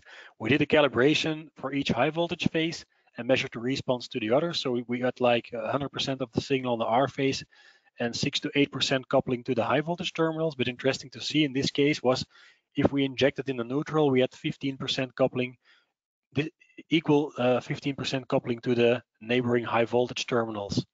When we did the measurement later on, we found a PD level of 750 picocoulomb of the same discharge type on the neutral, which was detected with about 330 picocoulomb on the 1V or 1S line terminal. The problem was also perfectly in phase with the zero crossings of this central phase, but you see actually that the signal on the neutral is twice as large than on the line side. And also here, looking at the coupling factor found during calibration, we have here in this case a coupling factor around 44%. That means the signal definitely travels from inside and is located closer to the bushing. So a good candidate for the fault location in this case was the regulating winding, which is actually closer to the neutral terminal, and also ensures that we have this equal distribution to the other phases. So here the dominant signal was on the neutral. The same signal was detected on the line side, but magnitude-wise, we made a comparison with the calibration factors and found that the problem should be in or close to the regulating winding, which explains then the higher coupling than found during calibration. Here we have another example of a void pattern, spherical void or gas inclusion. So on the left-hand side, we see that the phase position doesn't show a match with the zero crossings. On the central pattern, we see that it's the same void with the correct polarity and correct phase position. And we also see here again a stronger signal on the neutral. So also in this particular case, the problem was closer to the neutral. So here important to look at the phase position, polarity of the pulses, and then make a comparison of the magnitude and the coupling factors as found during calibration, which is very efficient to do a first rough indication of the PD source. Well, if we have like PD, for instance, here occurring in a differential field, we are of course very interested or keen to know to which phase this PD belongs. In this case, it makes sense to change over from a 3-phase induced configuration to a single-phase induced voltage measurement. This we have to do then phase by phase, and by doing these tests, we can assign to which phase this PD belongs, or if it is effectively between high voltage windings and occurring in a differential field. When it is a problem, for instance, between high voltage and low voltage winding, or a problem winding to the tank, we can of course also do the applied voltage measurement. If we have problems, for instance, in the barrier insulation between high voltage and low voltage winding, this is a perfect test to use, because we can either earth the low voltage winding and apply on the HV, and vice versa. And PD in this barrier will be very, very, very well triggered by an applied voltage measurement. So changing the excitation mode is also a very efficient tool to do a second rough estimation of the phase position after advanced electrical testing. As already explained, analysis in time domain. Why are time domain measurements important besides the phase domain measurement? Well, a time domain signal never lies. It shows how the signal travels and distributes throughout the transformer, and how the responses and coupling or crosstalk is to the other neighboring terminals. So studying the polarity, the rise time, and the oscillation of these signals can determine in the third step, or confirm what was already assumed in the first and second step after a phase domain analysis, and eventually also an energization in a different excitation mode. So what is the power of a time domain measurement? Basically, problems occurring closer to the line terminals will provide sharp pulses, like shown over here, with a short rise time and means a high bandwidth. And if you do a calibration and you measure similar rise times later on with a real PD, you can be sure that the problem is closer to the bushings.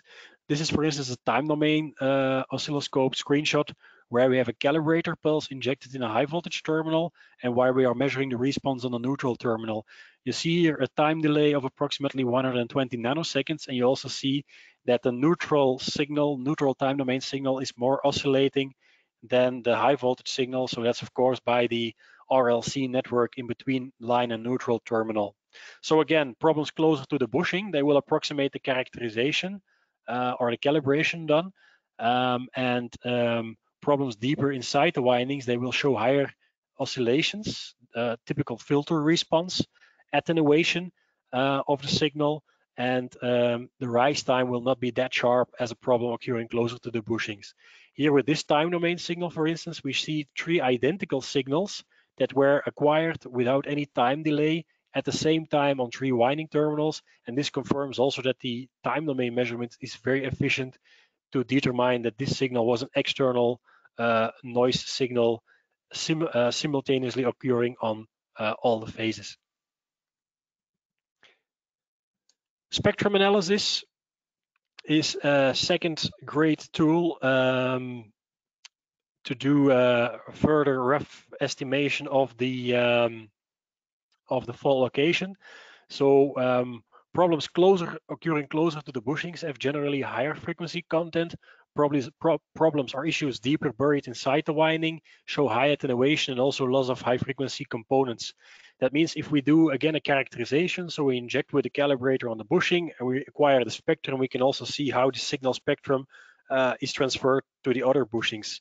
That means, in brief, if a spectrum of a calibrator pulse matches the spectrum of the real PD, it is very, very, very realistic that the PD is occurring closer to the bushings.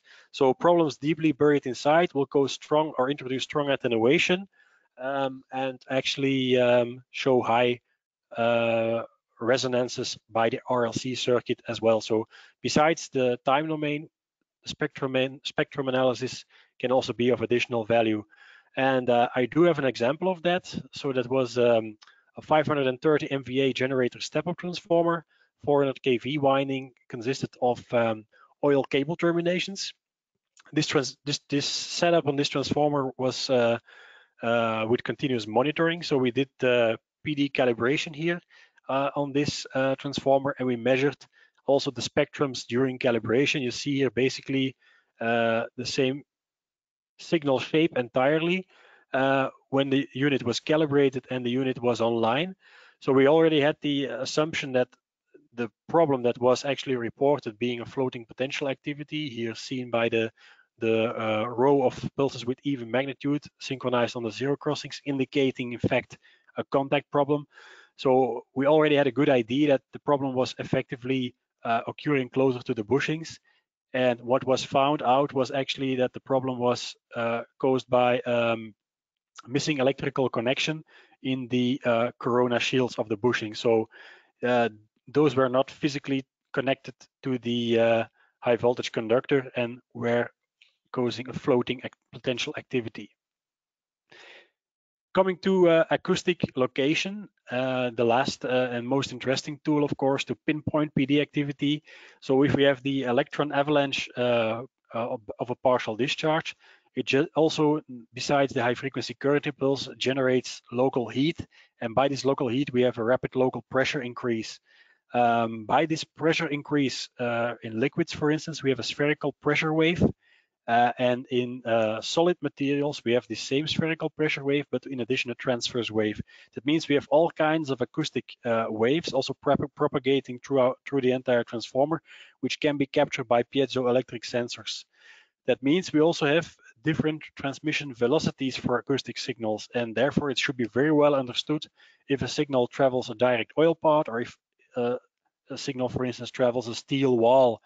So we have of course the interest to look at direct waves, but that's not always possible. So if we see an acoustic signal, we have to analyze the pulse shape, and then we can see if this is a direct wave. So we should apply pulse propagation speed of 1400 meters a second for direct oil path. Or if we see really that the signal is traveling the steel, then we need to take a propagation factor which is approximately 4.5 times higher. Basically, the acoustic measurement or acoustic triangulation is based on solving the sphere functions. So we have here 3 sensors, 1 sensor in each plane, and we solve the sphere functions pure theoretically, and that will bring us the discharge location. However, this is too theoretically theoretic consideration, as a transformer tank is not just an empty tank filled with oil, but we do have an active part, so it's not entirely homogeneous inside. And that means by the different materials like press board, spacers, and so on, we have different transmission paths inside the transformers, and that means also different propagation of acoustic signals and definitely also a lot of reflections. So basically, looking at triangulation of acoustic signals in power transformers, it's based actually on solving a flat problem in 2 dimensions. So what we do is strategy. So first we do an electrical measurement, and we use this electrical measurement, and that can either be by an HF measurement according to the IC 6270, or by a UHF antenna, for instance. We ensure that we have an electrical signal, because in a transformer there are a lot of other acoustic signals like vibrations, Barkhausen noise, magnetostriction. So we need to make sure that if we measure acoustic signal, that this is produced effectively by the electrical PD signal, and therefore we use the electrical signal as triggering. Of course, we need to understand also the internal construction of the transformer, because if we have magnetic shunts on the tank wall, this actually may hamper acoustic signals to reach the tank wall and in fact the acoustic sensor. So we should very well know if there are small gaps in between the wall shunts, or if there are some areas which allow direct detection on the tank wall. So the construction of the transformer is important to know.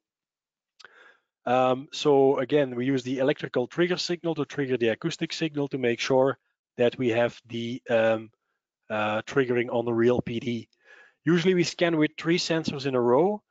We start with a quite wide distance out of each other, and we move the sensors along the tank. And at the moment when one of the sensors catches the activity, we move the 2 other sensors closer to the sensor showing the dominant signal. And we of course try to find a position on the tank where the acoustic signal has the shortest travel time to the electrical signal.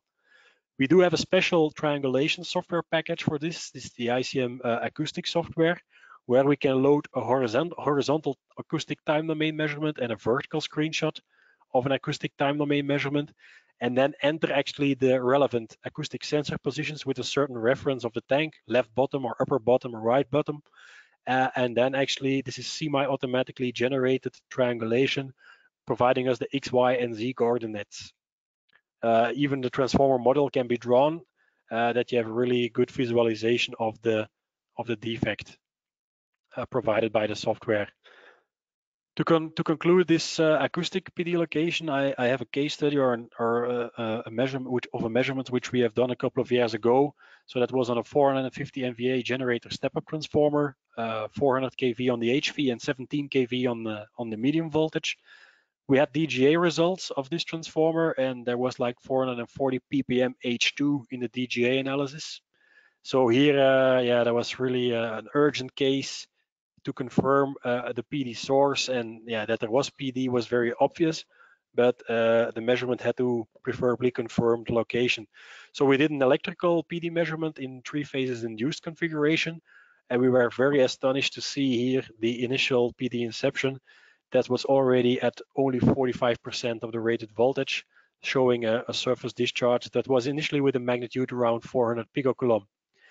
While further increasing the test voltage stepwise in steps of 5% of the rated voltage, we found that there was a very rapid increase of the PD detection of the PD magnitude, and we decided to directly reduce the noise flow, reduce the test voltage to get the PD magnitude under control. But to our astonishment, even when lowering the test voltage, the PD magnitude went up. And we saw actually a fast transition from a surface discharge into an arcing activity, and that ended with really magnitudes over 100 nanocoulomb. So we reduced the test voltage really to a minimum level, that we still had an electrical trigger in order to do a further acoustic location attempt. What happened was when we compared the signal coupling during calibration, we had a similar coupling during the real PRPD measurement. So the first ID was, or the first assumption was, that the PD was closer to the line side terminals of the high voltage winding. And this confirmed, in fact, that we had an internal PD source, and we had a first rough indication of an area where we expected that the PD source was located, and the PD was measured only on the central winding, on the V winding. So we started two-dimensional acoustic scanning, first in horizontal direction, and actually we found good signal here on the angled bottom part of the tank, where we could view actually in the oil channels coming down to the bottom pressure disc, which carry the acoustic signal over the sticks following the cylinder direction. And then there is a small gap where we can really view onto the bottom pressure disc, and therefore this angled part on the bottom offered really good signal. So there we found signal with the central sensor, and that means we changed over to vertical detection and put the sensors on the central sensor of the horizontal position, but then in vertical direction. And there we found the fastest signal here with the upper sensor. And that was a quite direct wave, the third one here in the oscilloscope screen. So the rough ID of this PD location measurement was the central coil, somewhat left from the center from the coil, but in vertical direction, effectively the middle position or the center of the coil. So the triangulation which we have done pointed really that we had a problem in the center of the coil, somewhat left from the center line. As you also see here, the problem is a bit more left from the center line. And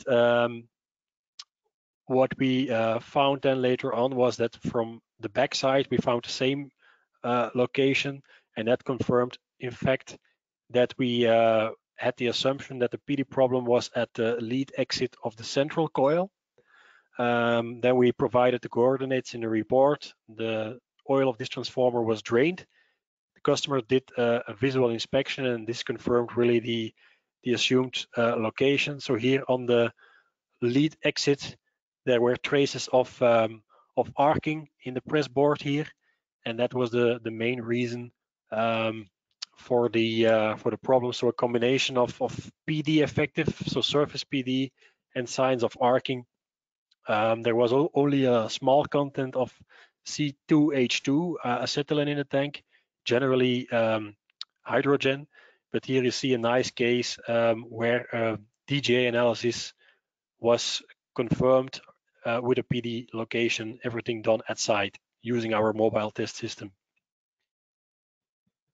So the summary of this presentation, so on-site testing these days shows definitely an increasing demand with site investigations these days. We see more and more the use of electronic power supply systems with advanced filtering, noise cancellation, and a powerful PD detector.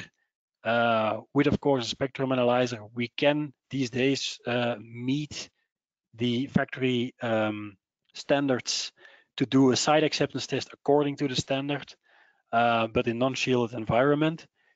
If it comes then to PD detection, the characterization, as it was explained in the fault finding strategies, is very important to understand and get a first rough idea of the discharge location. We have various troubleshooting methods like spectrum analysis, like time domain analysis, which can then be used to confirm the phase domain analysis. But last but not least, the powerful acoustic PD location method is a very good tool, and it has already been proven to be very effective for a broad range of large power transformers, new build transformers, where we gave support with the PD location measurement. So here we are at the end of this presentation. I really like to thank you for your participation and for your attention. And we are very happy to answer any of your remaining questions. Thank you very much and have a good remaining day. Thank you, Sharon. That was great. Really great information in there. So we're wrapping up the second segment of our seminar here. We'll take a few minutes to answer as many of your questions as we can as time allows.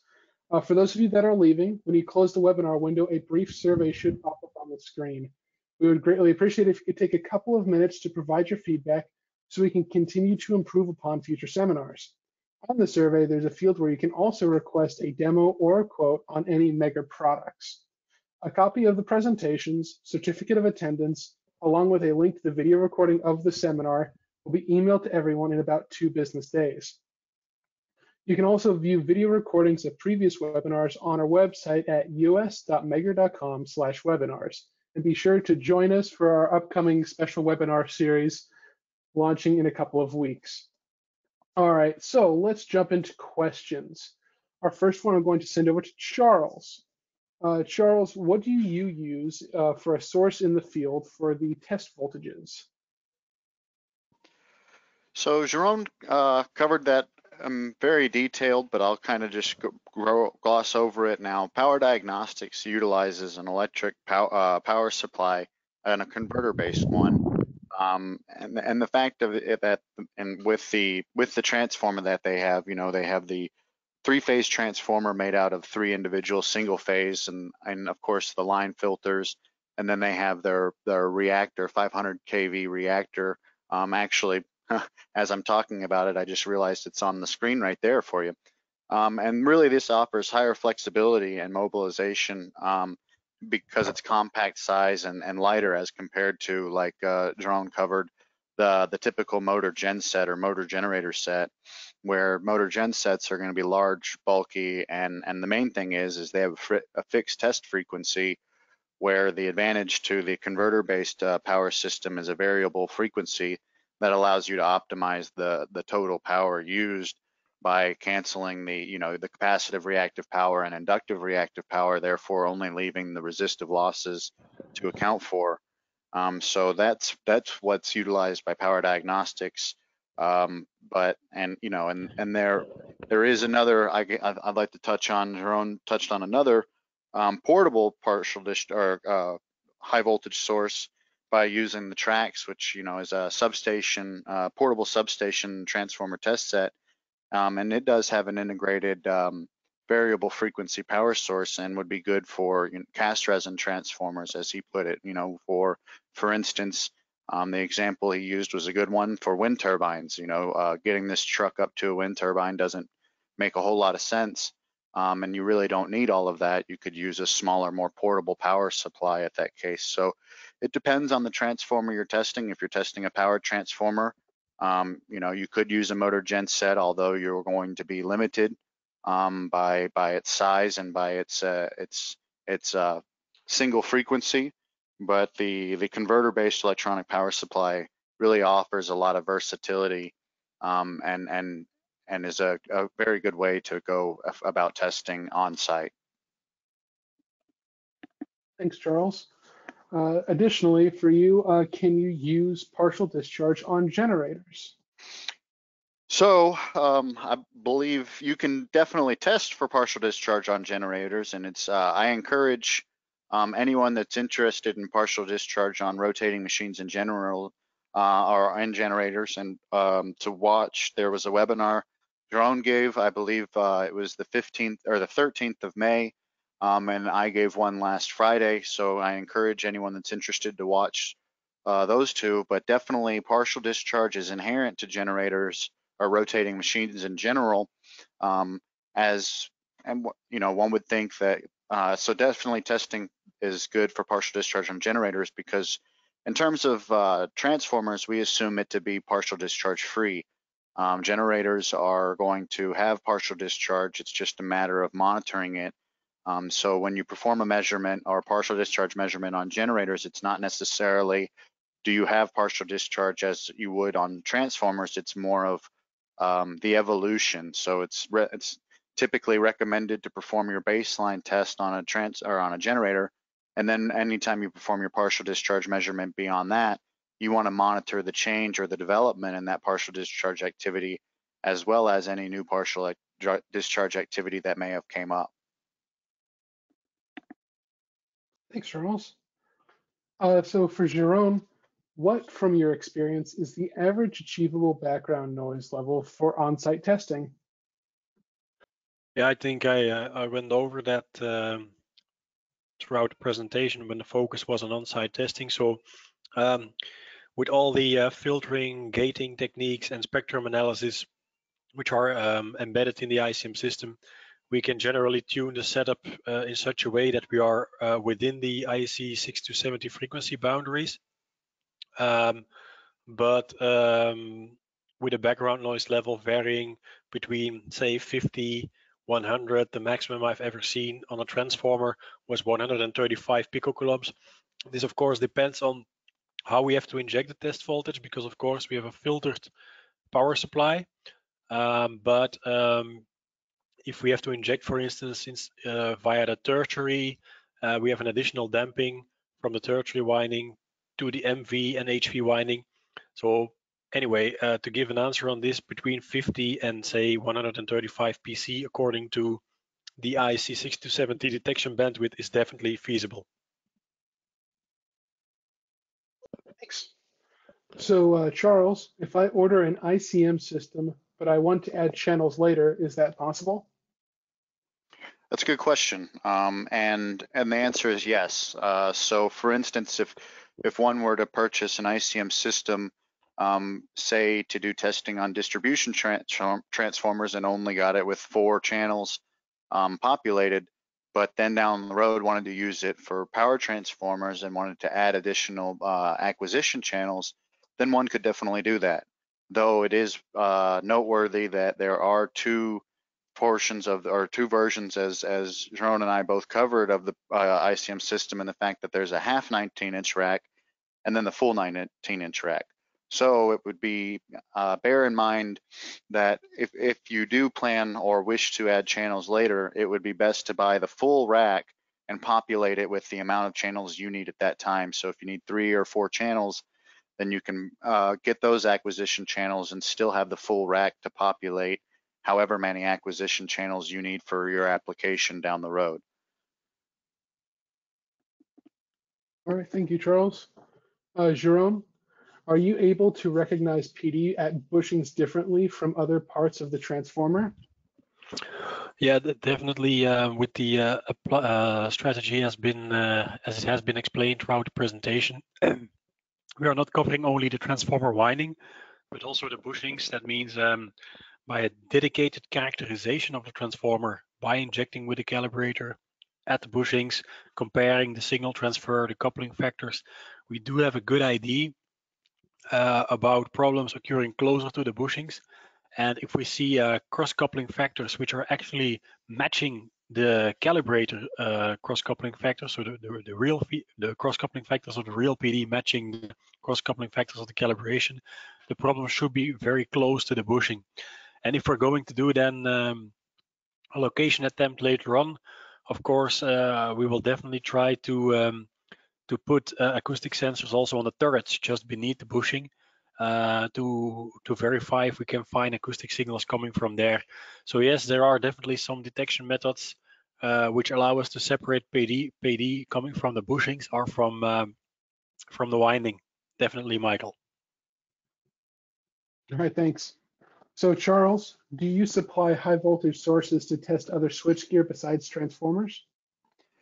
Sure. So Jerome touched on the TRAX substation and transformer test system that has the high voltage source, the TDX, capable of going with it that could be used, and also mentioned the auxiliary output that could be used with another transformer, and another source could be, our Delta 4000 that has another 12 kV integrated high voltage source in it. Though you do need to keep in mind frequency and as well as the test frequency, which is going to be a line frequency, as well as the capacitive load that you're testing as well. So those things need to be taken into account, because those could be some limitations depending on the size of the apparatus that you plan on testing. But both of those would be good supplies. And as Drone mentioned, the sensitivity with the TRAX is 5 picocoulomb, which is a good sensitivity for that instrument. So those are two options you could use as a high voltage source to test other switchgear besides transformers. All right. Jerome, what is the difference between 3 modes of excitation modes?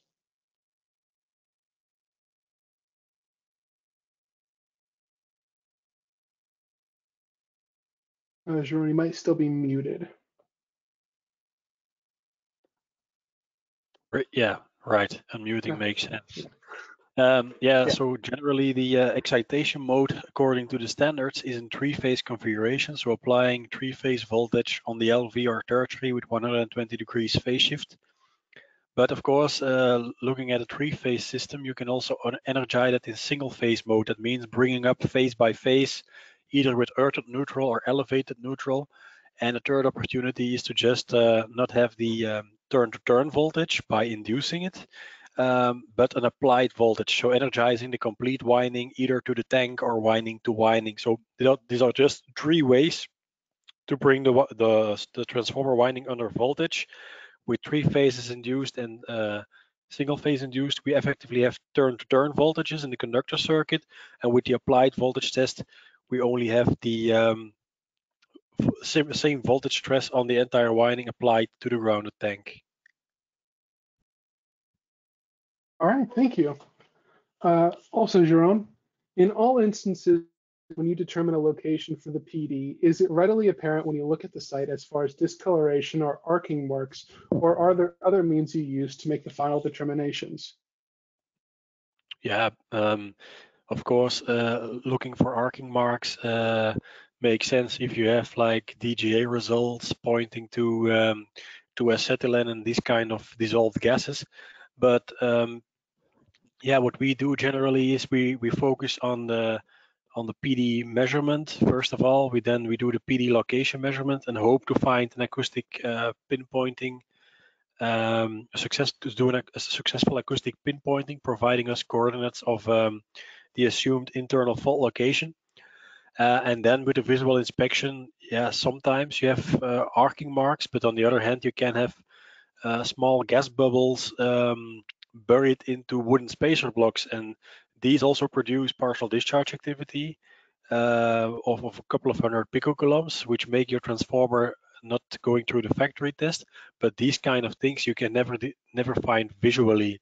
So the cases like I showed that you later on find evidence of PD or arcing in a visual inspection is not always the case. So it depends from failure to failure. All right, thanks. Charles, is there any value in taking measurements with the Megger handheld UHF PD locator during on-site acceptance testing to provide footprint readings for future routine online monitoring of the transformer? Or would the energization arrangements be so different that the data captured would not be representative of when the transformer was in service? No, I think that there is some value to that. The energization would be slightly different from an external source to the in service, and the conditions would be different all around. I mean, so there would be some difference, but if you have some partial discharge activity during your site acceptance testing, then that would definitely be good and noteworthy to maybe set up online monitoring systems on those machines, or to perform partial discharge measurements using maybe the conventional method that we discussed to perform on those apparatus. But there's definitely some benefit to that, as the UHF PD locator, the handheld UHF PD locator is definitely a convenient way to go through the site and perform the measurement without having to go through tedious measures, and would give you good insight into whether there's partial discharge activity that would need some additional monitoring or measurements. So I think that there's definitely some value to that. All right, thank you. Jeroen, I have one last question for you. Can the same equipment be used for gas-insulated switchgears? Yeah, for GIS testing, I think we're then talking about the big truck for a GIS test to energize a GIS to perform a high voltage test. There's generally also a resonant test set being used. Most of all, the cases it's a resonant test set with power frequency range of 50 or 60 hertz. So basically, yes, we can energize a GIS, but our system is optimized for power transformers. And generally for GIS energization, there are different kind of reactors. Looking at the ICM system, so the PD detector, we can use the ICM system to do acoustic PD detection on GIS systems. We can also use embedded UHF antennas and connect them to the ICM system. But we have also other instruments in our range which are more focused for GIS, for the GIS applications, such as the GIS Monitor Portable and the AEA Compact. But again, ICM system can be used. The mobile test system for energization is not really optimized for gas-insulated switchgear. All right, thanks a lot, Jeroen. It looks like that's all the time we have for our Q&A session. If we didn't answer your question today live, we will be following up with you offline in the following weeks. I'd like to thank you all for attending, as well as our presenters for those presentations. They were really informative. If you could, please remember to answer our survey. We would really appreciate it. That survey will also include a field for you to request a quote or a demo if you're interested. But thank you all again for attending, and I hope you all have a wonderful day.